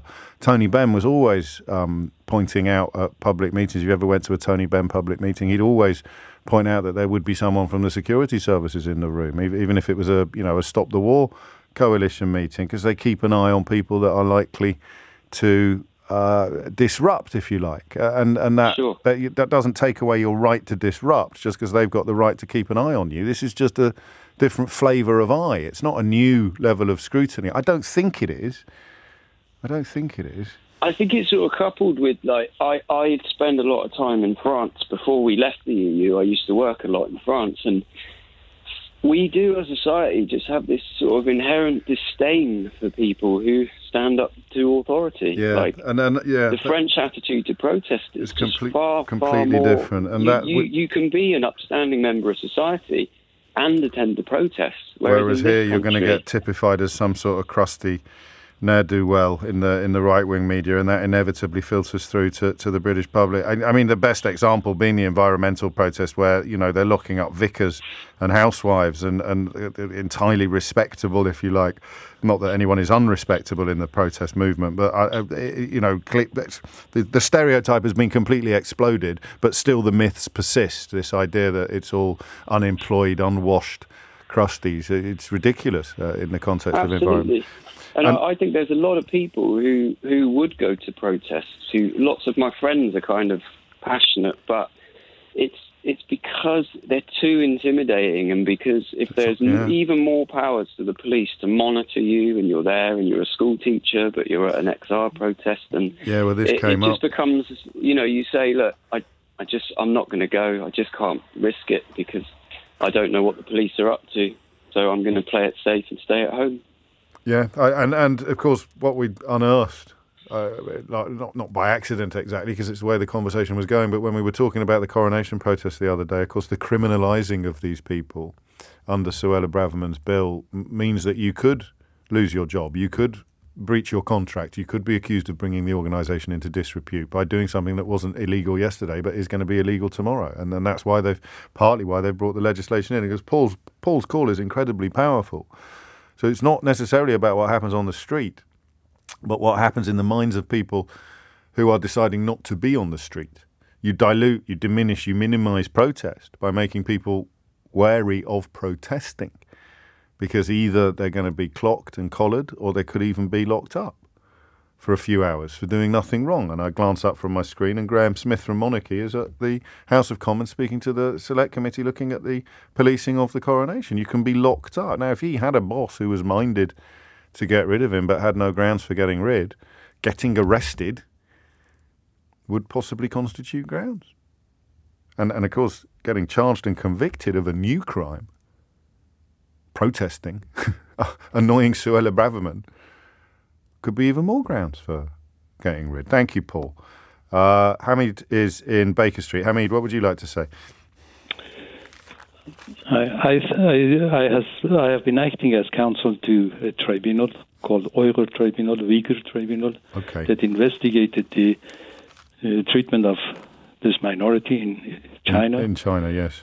Chinese government used this technology, and exactly the same manufacturer that they're signing contract with to use these cameras. And we had substantial evidence on the use of this face recognition. Among them, the person who was, of course, of Uyghur origin, who developed the concept that you can recognize the racial or also anxiety in the people. All this information was fed to an AI monster called Integrated Joint Operating Platform, that not only receives all the information from this, but also from the use of National Guard, from the use of text on the phones, on the conversations, on everything you do in China that is connected to an electronic, including your National Card that is required to be used and your credit cards, is recorded in this monster. And the monster can issue warrant of arrest on its mathematical algorithm. In 2017, when it became operative in Xinjiang, it issued 150,000 warrants of arrest in 48 hours. Now, your concept of not being a suspect presently can change very easily. That's the point, isn't it? Venezuela Braverman would say that if you disagree with me, you're a suspect. Yeah. You can be picked up. Things had changed in many countries. I mean, it wasn't illegal in China to be Muslim, but now being Muslim considered to be extremism. So if somebody said Assalamu alaikum in the morning on his phone chat to a friend, by lunchtime he's arrested. By next day he's condemned to 10 years imprisonment and dumped into concentration camp. If Donald Trump can introduce legislation to ban Muslims from coming into the country, would he think twice about using technology to identify the ones that are already there? Absolutely. I mean, our democracies are always under threat. Yes. From this side. So you're Hamid Sabi, I think, aren't you? Yes. Okay. Thank you for ringing in today. I mean, you're obviously right, and the principle here is not what they will do with it today, but what they might do with it tomorrow. But does that not extend to almost all technology? I mean, almost every tool that the state has to surveil its people could be objected to on the grounds that a more sinister administration may be in place tomorrow. Therefore, the state should do nothing. Yeah, naturally, this is true because, I mean, in China they have used this to the utmost. Yes. Your credit cards, you cannot have a phone that hasn't got the special app called WeChat on it. So whatever you use on that phone is reported to this monster. Yeah. So you can reach that level of Orwell 1984 did not conceive the situation like this. No, it was still humans. This is far more. And I say, actually, in my closing speech in the tribunal, I said that it makes a child play of 1984. Yeah. So this is substantially worse than that. The state controls everything you do. And nobody can do anything that the system doesn't see and doesn't put a mathematical value on it. And if it goes negative, you get arrested. You get the warrant is issued. Did they used it to identify physiological traits of Uyghurs, did they? The system started with recognizing anxiety. Right. And then that led, according to the expert who gave evidence to the tribunal, that led to identifying the Uyghurs, but it can identify Uyghurs, but not other for the time being. It hasn't been developed, but it was developed only to identify this particular minority and not the other groups. No, I mean, they just need to feed the profiles into the machine, presumably, and then they could effect a similar treatment of any other identifiable minority as well. Yes. So, I mean, I don't really need to ask you this question, Hamid. You would say to British people, don't let them go anywhere near this kind of technology. No. These are all instruments that would be used eventually by a totalitarian government. I never assumed that we are far away from that. Well, I think you're Iranian, aren't you? Is that right? I'm Iranian. Yes, that's correct. So I mean, it's easier perhaps for you to get your head around the idea of the present government in Iran also has started using it, and they are installing cameras in a very fast rate all over the country, and they have promised that by summer they will recognize all the women who would come out without a compulsory hijab. Without a headscarf on, of course, without a hijab. So this is a terrible instrument, but as you said, it can be used. All the technology can be used in negative way. Hamid Sabi, thank you so much for your contribution. I mean, I don't mean to take this the right way, but you've chilled me a bit with that analysis, and from a perspective of such experience and expertise as well. We were lucky that you were listening today. Thank you. No, thank you. I'd crikey, and now I sort of put my blooming big gob back on and start trying to say, well, it's not like we're going to end up like Iran, is it, or China? But how do you know? How do you know? How do you get the genie back in the bottle, if you like, with this kind of thing? Whew, it's 10 to 12. It is 11:53. PMQ's on the way. It's the deputies today. Why is it the deputies today? Where's Rishi Sunak? He was hanging out with farmers yesterday, or sort of farmers, having some sort of food summit. And I think that Hamid's contribution is going to be hard to top, isn't it? If you weren't worried about this technology before, then you would be now. It does fall to me to point out that your relationship with this technology hinges upon your relationship with the political future of this country, the plausibility of an as yet uninstalled administration in Westminster extending its conduct into areas that are currently being undertaken by the Chinese authorities. So I don't know. I'd go with Donald Trump's Muslim ban, as I did while I was speaking to Hamid. Hamid Sabi is his full name. A few people asking, and he was indeed a counsel at that tribunal into the treatment of the Uyghur people in China. But that is the question. You know, how fearful should you be of the technology? Not the question, how fearful should you be of future governments, is the question. And if America elect a man that wanted to ban Muslims, then how hard is it to imagine him deploying this sort of technology to identify people from an ethnic grouping that he disapproves of? I mean, he was pretty rude about Mexicans, wasn't he? Or indeed anybody who'd come to America from South America. Could you imagine Donald Trump deploying cameras and troops or police officers to find people from certain groups and then possibly order them to prove that they were in the country legally? Yeah, I can. Kenny's in Worthing. Kenny, what would you like to say? No? Is Kenny there? Nick's in Twickenham. Nick, what made you pick up the phone? Hi, James. I was just thinking about what you said at the beginning about the original opinion of what have I got to hide? Yeah. And thinking about as much as, I mean, I understand you changed your opinion since then. I feel like the question really should be what could they have against you? Yeah. And we're dealing with a known prejudiced institution. They've been recently reported as racist, sexist. Many people feel really vulnerable when they're dealing with the police. The policemen have been convicted of all sorts of predatory crimes. And now we're giving unknown individuals, people we don't even know behind the camera effectively, within the police, real-time invasive information about us. Even we know that they're prejudiced against us, and they might have no real discernible rational reason to have these prejudices against us. Like, we as white men might not feel vulnerable, but if you accept many people do feel vulnerable, then do we not need to, and it feels pretty horrible to say this about a public institution, but do we not need to protect them?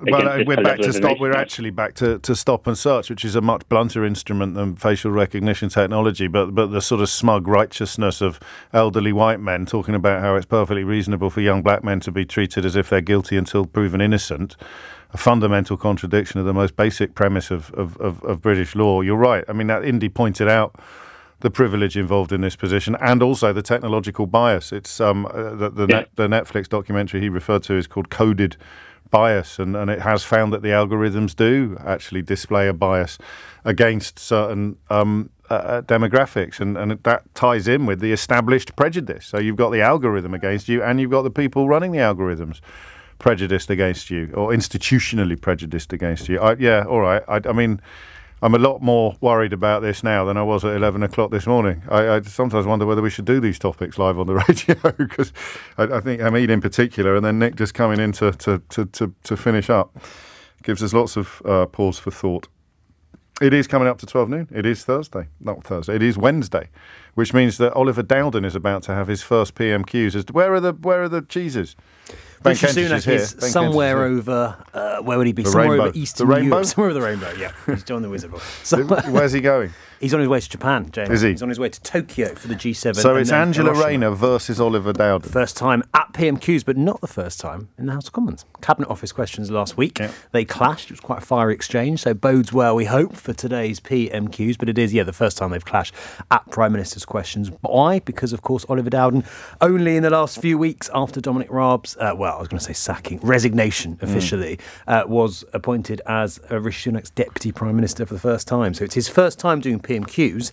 Big one for him, big one for Angela Rayner. Looking forward to it. What do you think is going to come up? You haven't got long. Hard to say on this one, James, because the obvious thing is housing. The obvious thing, what Keir Starmer's team will want Angela Rayner to talk about is their... She gets a free arm, does she, on this? She's more or less free hand? This is the problem, that they would want her to talk about housing, but she's got quite a long history of not necessarily doing exactly what Keir Starmer's team want her to do. She's very independent-minded. She's independently elected by the Labour members. That said, I suspect it will form at least part of her questions.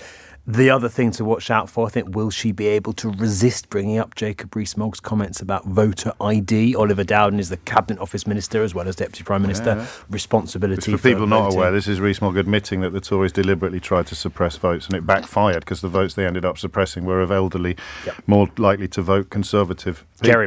Gerrymander was the word he used. Incredible admission. Incredible admissions from someone who could have been career-ending in a normal period of politics, or certainly would have brought certainly not a normal era of politics. Speaking of despicable conduct, do you think she might pick up on some of the people that Michael Gove and Suella Braverman have been sharing a platform with at this Nat C rally in central London? Possibly. Because it's escalated still further today. The Board of Deputies of British Jews outraged by something that David Starkey has said on the same stage that Michael Gove and Suella Braverman have been on. Yes, David Starkey suggesting in a tweet that's since been deleted pretty disgustingly, I think many would say, James, that the left doesn't like Jews because they're jealous of them.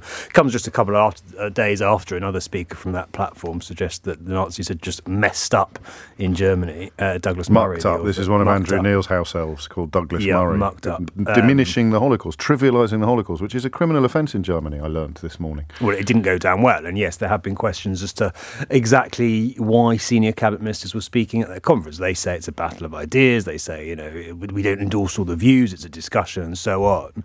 But it's quite a new phenomenon. It's a very new phenomenon, actually. These sorts of conferences, a national conservatism conference have been held across the world, Front of across the US. Judean People's Front, Splitters. And Vauxhall, would she bring up Vauxhall, or is Brexit still he who must not be named? Amazed. I would be. Well, I might be wrong. I'd be very surprised. It's still something that's, I think, housing. They're keen to avoid. Despicable associations. Got all their albums. Voter ID. Voter ID. Crossing. I mean, really, it is senior Conservatives associating with people saying disgusting things or themselves saying outrageous things. So housing would be the safest option to go for. Brexit and Vauxhall probably not on the list. This is Vauxhall saying the UK needs to change its Brexit deal or we won't be able to carry on doing business here. If only someone had warned us, about what was likely to happen in the event of this ludicrous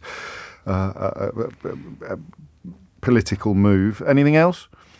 She might bring up Vauxhall, James. I mean, I think it's unlikely, but Keir Starmer saying this morning that he would want to renegotiate the deal. So actually what Vauxhall are saying is effectively what Labour Party policy is that the deal isn't food working. Prices. And food prices absolutely could come up. There's so many options. You're just saying yes to It's everything. all about this is ridiculous. I'm going to bet on housing. I'm going to bet on housing. Are you?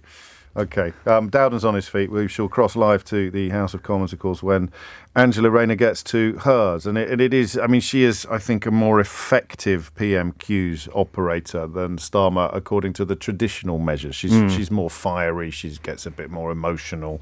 She's a bit more given to the rhetorical flourish, perhaps, than Keir Starmer is. It's been a while. I can't remember the last time she was... 29th of March, I think. Oh, yeah, so was quite when her final clash with Dominic Raab. So, yeah, quite a while. It doesn't happen often.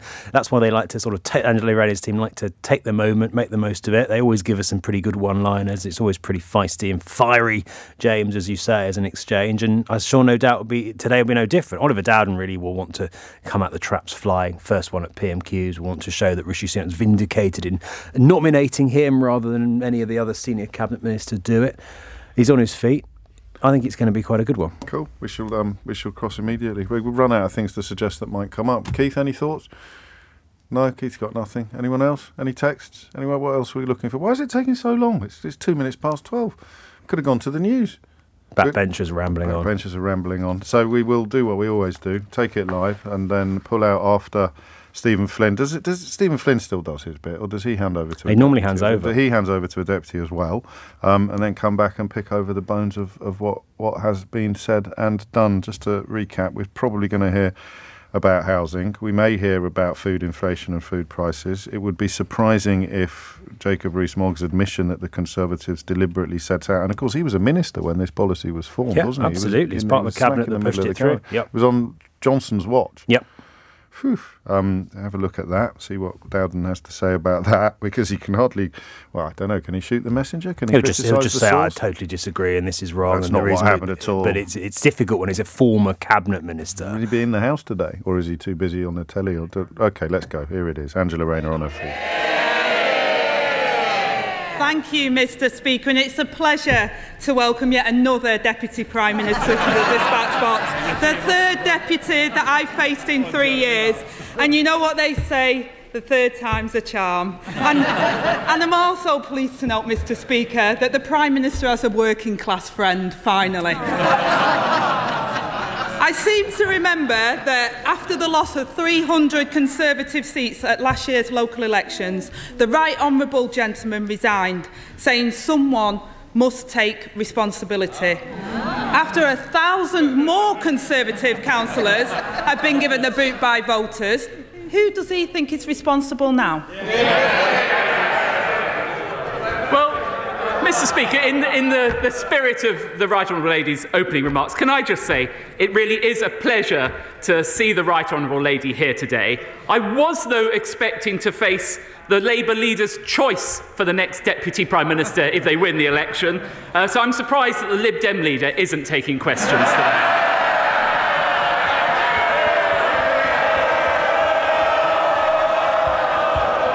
And, Mr. Speaker, you will forgive me, Mr. Speaker, you will forgive me if I take the Right Honourable Lady's predictions with a pinch of salt. After all, she confidently predicted that the Right Honourable Member for Islington North would one day be Prime Minister. Remember, this is a man who wanted to abolish the army, scrap Trident, withdraw from NATO and abandon Ukraine. And what did she say to that? She couldn't wait for him to be Prime Minister. Deputy Prime Minister. Mr. Speaker, it's absolutely amazing that while the Labour Party is preparing to govern with a Labour majority, his party is starting to prepare for opposition, Mr. Speaker. And this week, at the National Conservative Conference, a member for Devisers blamed the country's problems on a new religion. He even hit out at the dystopian fantasy of John Lennon.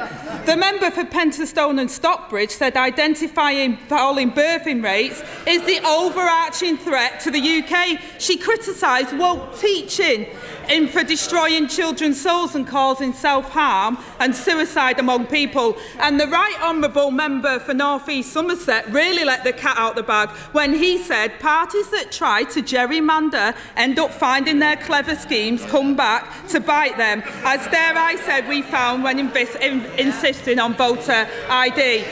The Right Honourable gentleman opposite, while working in Number 10, said he had to listen to the radio every morning to find out what was really going on in the country. Apparently, he was surprised on a daily basis by what he learned. And most of his time was spent on day-to-day crisis management. 11 years on, Mr. Speaker, nothing has changed. Deputy Prime Minister. I'm not quite sure what the question was then, Mr. Speaker.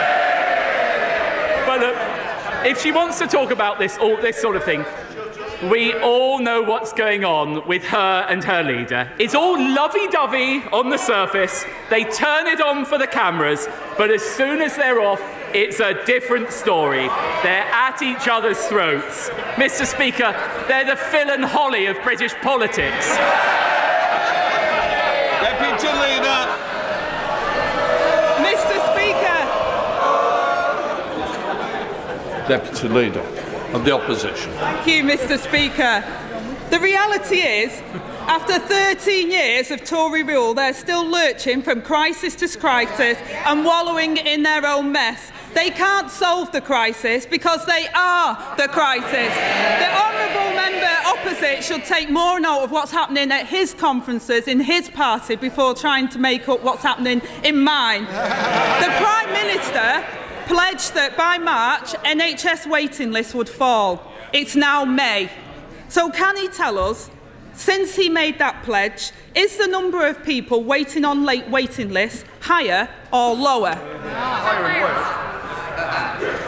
Mr. Speaker, we are making good progress, for example, with two-year waiting lists. But the Right Honourable Lady seems to forget a crucial fact. The United Kingdom experienced an unprecedented pandemic. Right before COVID, GP satisfaction was high. Delayed discharges were half. Ambulance targets were being met. And she knows that right now, in Labour-run Wales, exactly the same challenges are being faced. The difference between us is, on this side of the House, we've got a plan to fix it, while she's too busy playing petty politics. Mr. Speaker, even before the pandemic, waiting lists were going up. So it doesn't wash that this government, after 13 years in power, is blaming everybody but themselves for what people are having to put up with. He appears to be claiming that 11,000 patients waiting more than 18 months is an achievement. The last Labour government reduced waiting times from 18 months to 18 weeks, and he can come back to me when he's achieved that. The fact is, Mr. Speaker, waiting lists are longer than when the Prime Minister made his pledge 5 months ago. The number of people in England waiting to start hospital treatment is the highest since records began. 7.3 million patients left waiting. Now, I know the Prime Minister has his own private GP, so maybe he doesn't appreciate the urgency. But he's left people like my constituent Carol waiting for over a year for an urgent appointment, moved from waiting list to waiting list with appointments cancelled again and again. So if not now, when will waiting lists fall? Order. It'll continue till I hear the end of this question. If I get any more interruptions, it will take longer. Angela Ray. Mr. Speaker, they don't want to hear the question because they know the answer.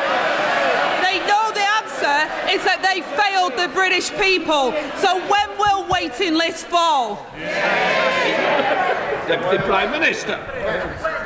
Well, I would gently say to the Right Honourable Lady, if she cares that much about access to our healthcare, why is she opposing our minimum service levels? They will provide core emergency services with vital cover during healthcare strikes. Does she not think that vulnerable patients deserve that level of care, or is she too weak to stand up to her union paymasters? Mr. Speaker, we all want minimum service levels. It's this government that have failed to provide minimum service levels in all of our trains, in all of our public services, because they've run them down and mismanaged them for the last 13 years. Now, it's not just waiting times, Mr. Speaker. 13 years after the Landmark Marmot review into child poverty, Sir Michael says this government is on track to make child poverty worse, with more than a quarter of our children living in poverty last year. When I was a young mum, I remember the sick feeling in my stomach not knowing if my wages would cover the bills. Yet his government has taken a wrecking ball to measures by the last Labour government to eradicate child poverty, even abolishing the Child Poverty Unit. They tried to justify this by saying they no longer needed a Child Poverty Unit because they've abolished the child poverty targets. So can he tell us what level of poverty he considers to be a success? I'd say to the Right Honourable Lady, this comprehensive schoolboy is not going to take any lectures from the party opposite about the lives of working people. What I would say is that we have introduced record increases in the national living wage, something that this party introduced, the party opposite failed to do so. And we have taken 1 million working-age people out of poverty altogether. That is the record of my party, and one of which I am very proud. Mr. Speaker, the last Labour government made it their mission to reduce the number of children in poverty by 1 million. We achieved that.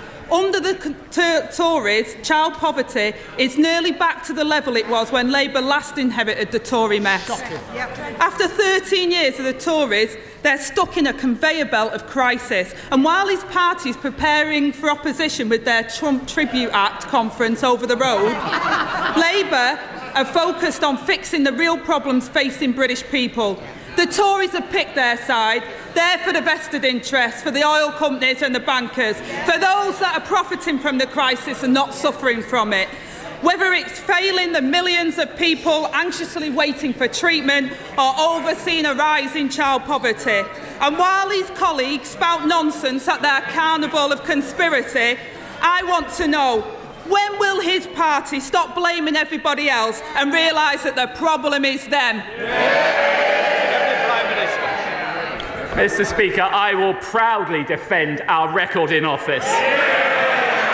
Crime down 50%, near record levels of employment, a record minimum wage. And what, Mr. Speaker, what's their record? 4 general election defeats, 30 promises already broken, and 1 leader who let anti-Semitism run wild. That is why the British people will never trust the Labour Party. Thank you very much, Mr. Speaker. Would my right honourable friend please send his condolences to the family of Hilton Ward councillor Gillian Lemon, who at the young age of 52 tragically died partway through the election count on Friday. This means that the whole election for all 3 councillors has had to be voided, even though the returning officer was ready to declare 3 Conservative councillors for the Hilton Ward. Perhaps following this dreadful experience, my right honourable friend will confirm that the best way to thank Councillor Gillian Lemon for her service is for the good people of Hilton Ward in South Derbyshire to vote again 3 times for the 3 Conservative candidates on Thursday the 15th of June. Well, Mr. Speaker, may I extend my deepest sympathies on behalf of these benches and the Conservative Party to Councillor Gillian Lemon's family. We all know how incredibly hard local councillors work, and she was a strong representative of South Derbyshire. And like my honourable friend, I do hope that the people of Hilton Ward will reflect on this by voting for Conservative candidates at the forthcoming election. We now come to the Deputy Leader of the SNP, Murray Black. Thank you, Mr. Speaker. In 2016, the Deputy Prime Minister told his constituents in a blog that it was his duty to, and I quote, furnish them with all the facts that are available with regards to Brexit. Today, Brexit Britain faces higher food prices, a lack of workers, a shrinking economy and a decline in living standards. Why is he happy to ignore those facts? The Prime Minister. Well, Mr. Speaker, we have one of the fastest growth rates in the whole of the G7 since Brexit. And we all know, and in fairness, we all know the policy of the SNP. And they said it this weekend, and I quote, we need to undo Brexit. But let me tell you, if I were them, I'd start by undoing the mess they've left Scotland in and start working with the United Kingdom government and focus on the priorities of the Scottish people, not the priorities of their party. Murray Black. Check the data. Mr. Speaker, the only thing more deluded than that defence of Brexit is the Labour Party's support of it. Now, just today, the world's 4th largest car manufacturer said that Brexit was, and again I quote, a threat to our export business and the sustainability of our UK manufacturing options. Even Nigel Farage can admit that Brexit has failed. So, Mr. Speaker, why can't he? Deputy Prime Minister. I would say to the Honourable Lady, one of the best ways of getting behind industry in this country is get behind the trade deals we're striking with many countries around the world, which they have singularly failed to oppose. And I see last week the SNP promised to build a new Scotland. I don't know whether she's aware, but the SNP have been in power for 13 years. Perhaps they should stop their focus on independence and focus on the priorities of the Scottish people. Esther McVey. Thank you, Mr. Speaker. My constituency has a problem with travellers. My constituency has a problem with travellers pitching on private land and common land and causing a nuisance currently on Parkgate Industrial Estate in Knutsford. It's 17 minutes after 12. You are listening to James O'Brien on LBC. Just looking at my bingo card there, we kind of forgot that Murray Black was likely to go in on Brexit and Vauxhall. We'll see what Ben Kentish got right and what I got wrong after this. 20 minutes after 12 is the time, and you're listening to James O'Brien, joined by Ben Kentish to pick over the bones of PMQs. Did you get anything right, Ben? No, James. We came up with about 20 only politicians topics. could be so honest. She came up with 2 different ones. Yes, It's no a shocker housing. for us this week. But she did, as I suggested, she might reference some of these outrageous outbursts or associations undertaken by relatively senior Conservative MPs. But we should begin with an overview. That, I mean, certainly for the first half, that was among the worst I've ever seen PMQs. I thought, can I be totally honest, it was absolutely dire. Yeah. I thought Angela Rayner failed to land a blow. Oliver Dowden sort of batted them away, but really didn't look particularly assured or particularly impressive either. It was really, really low standard. Why was he talking about Jeremy Corbyn in answer to the first question? It's usually a sign of desperation. If Sunak's on the ropes, he was reading sort of break glass, release the ghost of Corbyn. He'd had a script that he was determined to read out, whatever was asked. Angela Rayner asking about the local council elections and Oliver Dowden's resignation under Boris Johnson for council election results that were worse. Were not as bad as the ones that we've had in the last few weeks. Slight difference, James, was Oliver Dowden was chairman of the Conservative Party with actual responsibility for these things back when he resigned, whereas now he's Cabinet Office Minister with not so much responsibility. But you're right, in response he read out a script about the things that Jeremy Corbyn said he wanted to do and Angela Rayner's insistence that Jeremy Corbyn should and would be the next Prime Minister. It didn't relate to the question at all. It didn't work. But then the question particularly wasn't the best in the first place either. It was really, really low standard all round. And the second intervention from Angela Rayner felt like a speech. It didn't have, just wasn't I don't think there was a question mark. Well, it'd be interesting to see whether Hansard have a question mark at the end of that. I don't see how they can, because there was nothing resembling a question in it. It was a sort of rambling monologue about the failures of the Tory government as Angela Rayner saw them, and Oliver Dowden responded saying, I don't think there was a question in there. No? It was really strange. It was really strange, James, not to sort of... Was it rush of blood to the head territory, do you think? Because they don't get... I mean, she doesn't get it very often, and therefore on this occasion she was trying to cram a quart into a pint pot. She was trying to do too much in the time available. It felt to me like her and her team had sat down and said, right, what can we ask? They'd had about 5 topics banded around, and someone had said, oh, well, hang on, why don't we just go with all of them? And in the end, you were right. She talked quite a lot about the National Conservatism Conference and the things that Jacob Rees-Mogg and Danny Kruger and Miriam Cates, Tory MPs, had said at that conference. But it didn't form a question. It was sort of shoehorned into her questions about the Tories' records or NHS waiting. I think the point she was trying to make was that rather they're sort of talking to themselves and attending these, quite right-wing sort of US-style, Republican Party-style conferences when they should be getting on with managing the country and they should be getting on with tackling child poverty and the NHS waitings. But that wasn't really made clear in her questions at all. And so it just felt slightly sort of tangential to the points she was trying to make. Julie wonders whether Sunak has picked Dowden to do this in order to make himself look less bad. Could be said of both leaders today, I think, to be fair. Probably could. Although this texter disagrees. Angela Rayner should lead the Labour Party. She has so much fire and delivers it 100 times better than Starmer.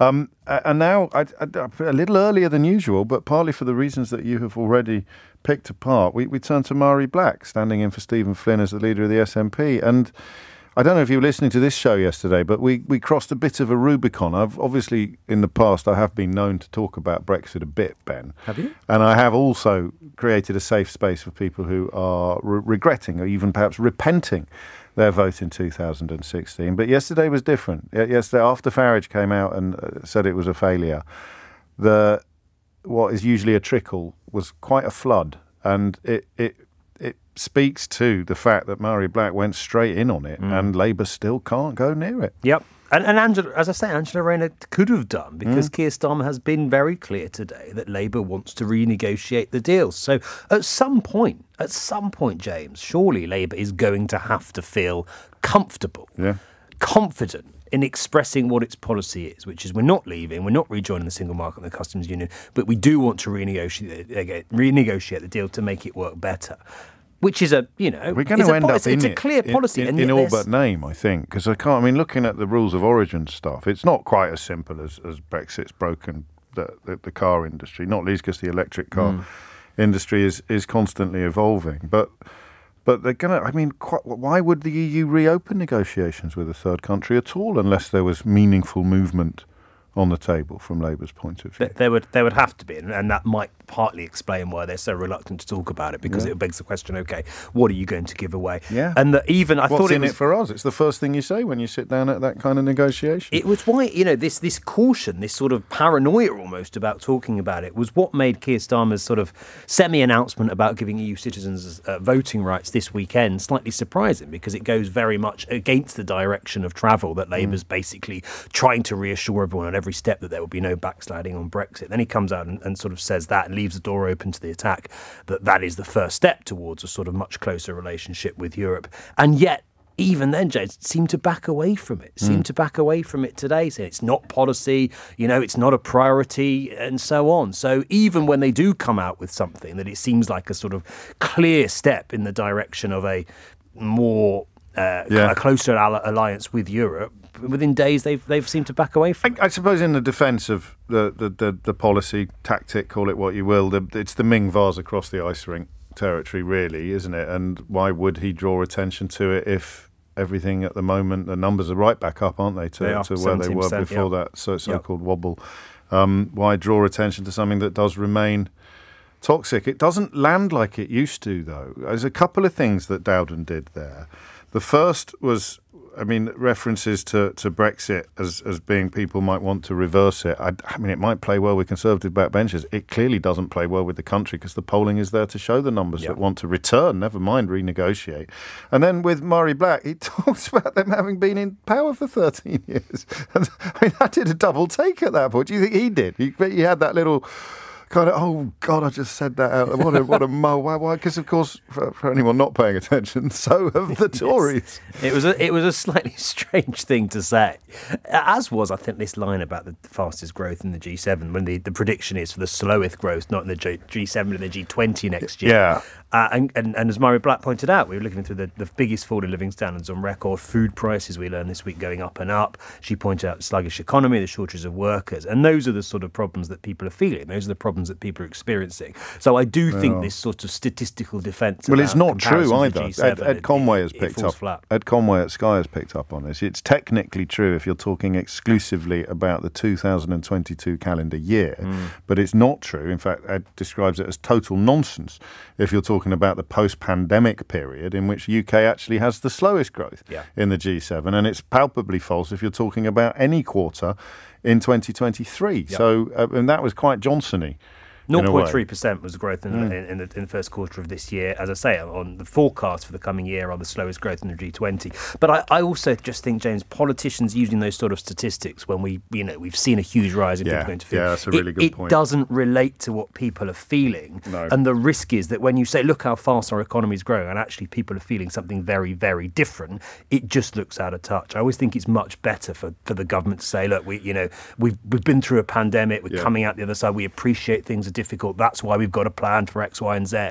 But almost that line about sort of dismissing the problem or pretending there isn't one, I never think, and Rishi Sunak does it too, I never feel that it lands particularly well. Yeah, that's a very, very good point. I mean, you can whether the statistics are accurate or not, if you're marvelling at how much a pot of butter costs now, you're literally standing at the checkout in the supermarket wondering how the hell it can be £8 more than it was last week. Then Oliver Dowden standing there and manipulating statistics, even if they were true, even if they were the best statistics in the world, it's not going to wash at all, is it? Because that's how people are measuring the economy. And he could have said, look, we know times are tough, that's why we've invested billions of pounds in energy support. He could have tried to do that, but I think just dismissing it with some sort of statistic that, as I say, it doesn't really relate to fat, let alone what people are experiencing, it just didn't work. Very strange. Another slight challenge to our analysis of PMQs, although... and Luke sometimes gets in touch to tell me his thoughts. He says, I thought that was a very good PMQs for Labour. It was a full PMQs where your general person could fully understand everything. From where I'm standing, Angela Rayner literally picked up the Tory party and mopped the toilets with them, while all the Conservatives could do was drag up stuff from 20 years ago or Jeremy Corbyn. It means the Conservatives are dead in the water. Paul takes the analogy a little further and says Dowden opting for the Norwegian blue parrot defence. For the record, I'm with Ben. I thought that certainly the first half of that was dismal, but you see what you see. Amelia Cox, thank you, Ben Kentish. Amelia Cox is here now with your headlines. Hello, it's 12:34 and you are listening to James O'Brien on LBC, where I don't know what we're going to do next. What do you fancy? There's been a remarkable contribution to that committee inquiry that I told you about into the policing of the coronation that I want to play to you in full, because it is pretty chilling what went on, and not with regard to Republic, the anti-monarchy protesters. That was chilling enough, but the Westminster group that wears, you'll hear the detail shortly, it wears tabards featuring the Metropolitan Police logo, and still they were locked up on what seems to me to be the basis of a Mail on Sunday front page that was probably a flyer anyway. Night Stars, the group is called. They were arrested the night before the coronation, even though their high visibility jackets displayed the Met Police logo. What one of their members, Susie Melvin, has been talking to is Westminster City. No, she's from Westminster City Council, and she's been talking to the select committee looking at the policing of the coronation in the last couple of hours. I think I'll play you that in full. And then I'm going to do what we need to come up with a crass name for this part of the programme, the sort of Wednesday flyer or something. Like after PMQs, I've got this weird chunk of time free. We could go back to the facial recognition conversation, but I think Hamid, he kind of killed it, didn't he? When someone that's represented the Uyghur people in sort of international tribunal level explains to you what the Chinese government has been doing with facial recognition technology, my pretty poor attempt to play the "if you've got nothing to hide, you've got nothing to fear" card looks even more ridiculous than it did at the start. So I don't think we can do that.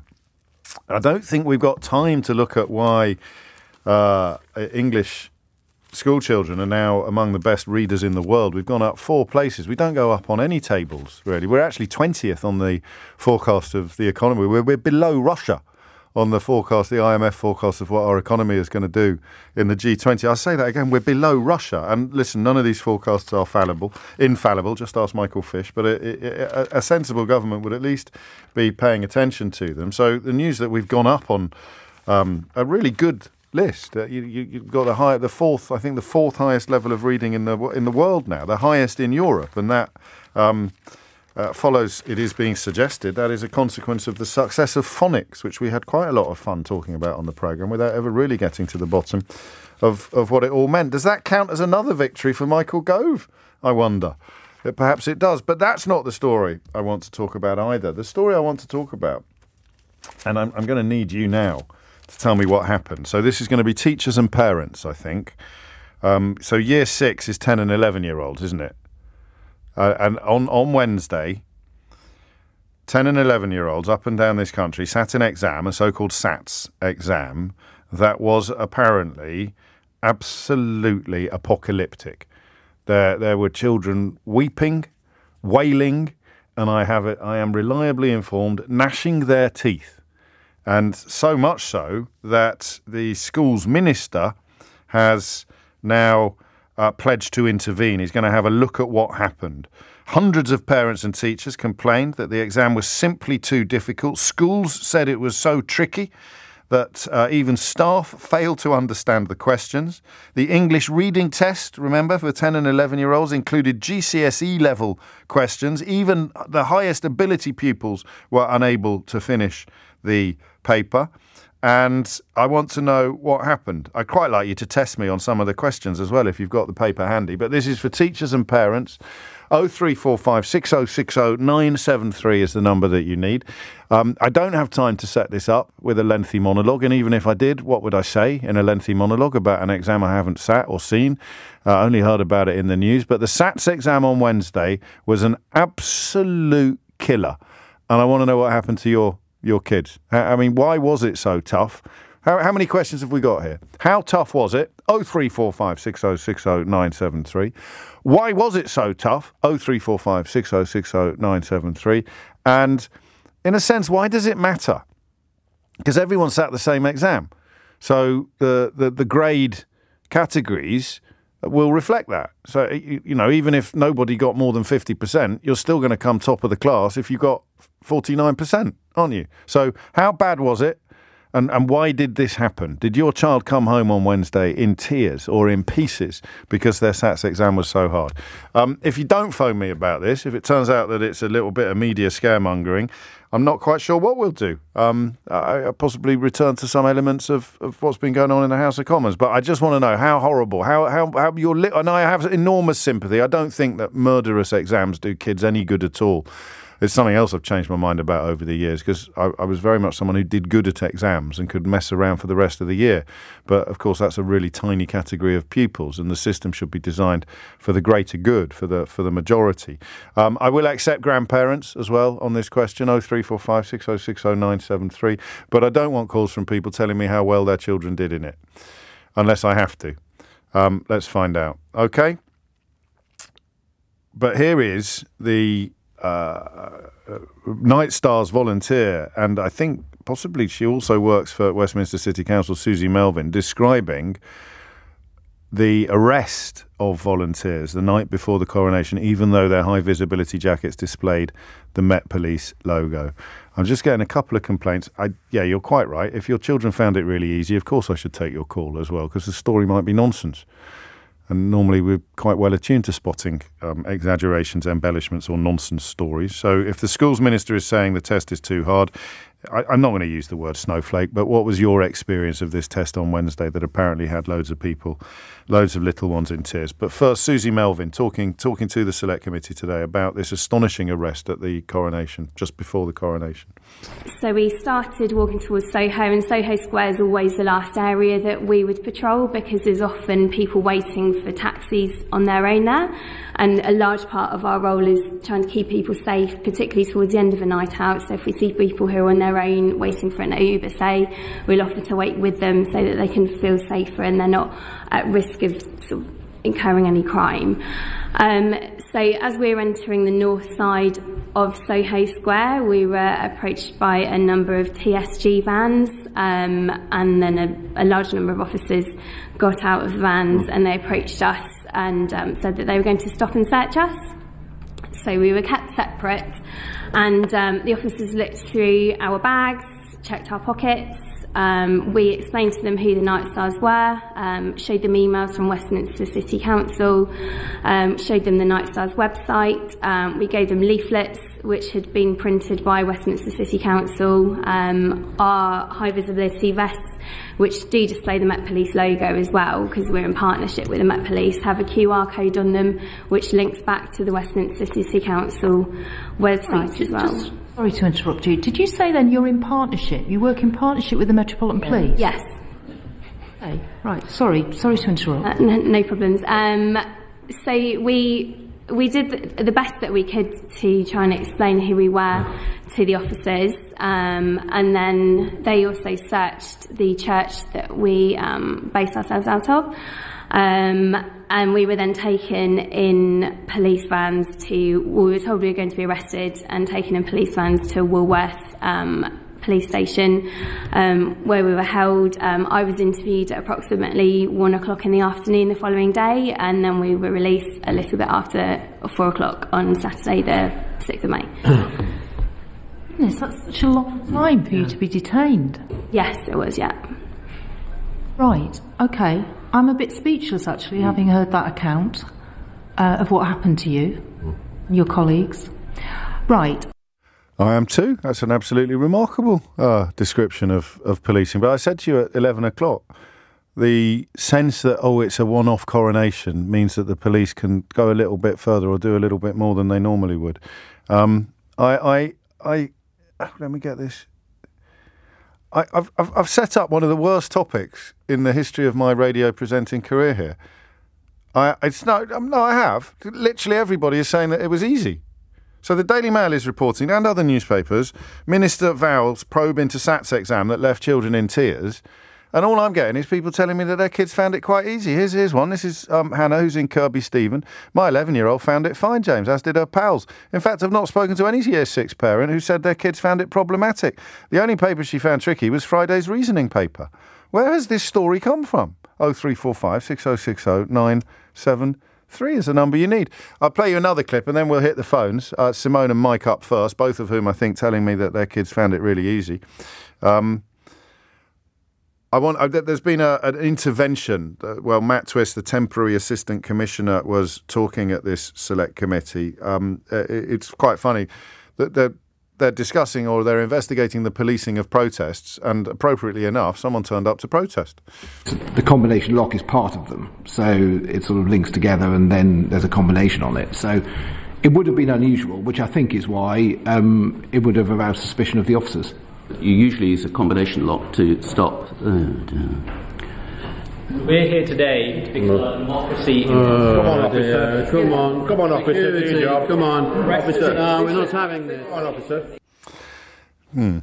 I think that was 30p Lee, was it, in the middle of it, judging by the accent. He later asked Graham Smith from Republic, if you embrace democracy so much, why don't you put your placards away and stand for election? And 30p Lee is off to the Nazi rally later this afternoon, where presumably he will say to all the speakers there, whether they're trivialising the Holocaust like Douglas Murray or coming out with some frankly astonishing bile like David Starkey, he'll tell them to shut up, will he, and run for Parliament? Because the logic of telling Graham Smith that he should stop running Republic and run for Parliament instead would be the same for anyone holding a political opinion. Unless, of course, he's too thick to understand the words coming out of his own mouth, which is the alternative reading of this situation. The Sats. Loads of people ringing me to tell me how easy it was. I don't know how this could have backfired worse, to be honest. 12:49 is the time. Minister vows probe into Sats exam that left children in tears. This was the Year 6 English exam on Wednesday that teachers and parents have complained was impossibly difficult. I'm struggling to find anyone who agrees. Know your audience, James. Your listeners are a cut above. Their kids are likely to follow suit. I quite like that, but it must be true. Otherwise, it wouldn't be in the newspapers. James, my son found the reading paper difficult. He ran out of time with 7 questions left to answer. Many mums on our class chat mentioned children in tears as they found it so difficult, and my 11-year-old daughter found it very difficult, as did her friends. They've completed all the past papers from 2017 and scored almost full marks, but she couldn't finish large parts of Wednesday's test. So what on earth is going home? What on earth is going on?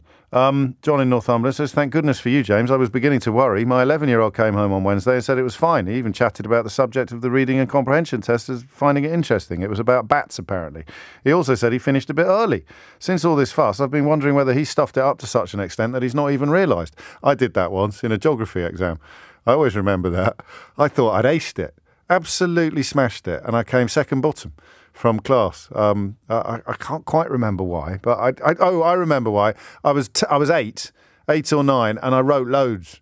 And I thought you'd come top if you wrote the most. I wrote about 14 pages in a geography exam, gave it to the major, who was my geography teacher at the time, head of class in 4B. And I'd said, but I started boasting. I was very different in those days. Started boasting about it, and I remember when he came back in with the results the next day, he looked at me with such a mixture of pity and amusement. I've never forgotten the expression on his face. Do it in ascending order. So they start with who came bottom of the class, which I think was a kid called Bailey. I always remember him. He told us he was half Scottish, half French, half English, and half Welsh. And we, even at that age, we realised there was something mathematically impossible about that. So Bailey came bottom, and then me, second bottom. Anyway, so I know what you mean, John. You can't be certain at this stage that your lad didn't muff it up, but muffed it up so badly he thought he'd done well. So what is going on with this story? Simone is in Harrow to make sense of everything. Simone, what would you like to say? Hi, James. I'm standing here laughing. I have identical twin boys in Year 6, go to a normal local state school. Yes. And they finished their SATs on Friday, followed by a pizza party. Oh, lovely. They loved it. They enjoyed the week so much. They found it easy, but I have to say the school did revise a lot. They came in the first week of the Easter holiday. God. They came in on the half term, and for 3 hours from 9 till 12. They did loads of past papers. I would test you, but I've binned them all now. Oh. But I have to say, they did find them easy, and they are quite bright, but a lot of mixed abilities. A lot of their friends said that it wasn't as bad as they thought it was going to be. So what's going on? I don't know. Is it all the same exam board? It's the Standards and Testing Agency. It's this, everyone sits the same paper. It's not like GCSEs where you can sign up with a different board, I don't think. I don't understand. I mean, I asked them about the reading one, and they said, yes, it was a tiny bit more challenging than the arithmetics, maths, and the reasoning, but it still was easy. One of my twins finished it in 20 minutes. How long is it supposed to take? Maybe 45 or so. Blimey. Got a couple of geniuses on your hands. When do you get the results? Because I'm now thinking July of John... the 11th. I think July...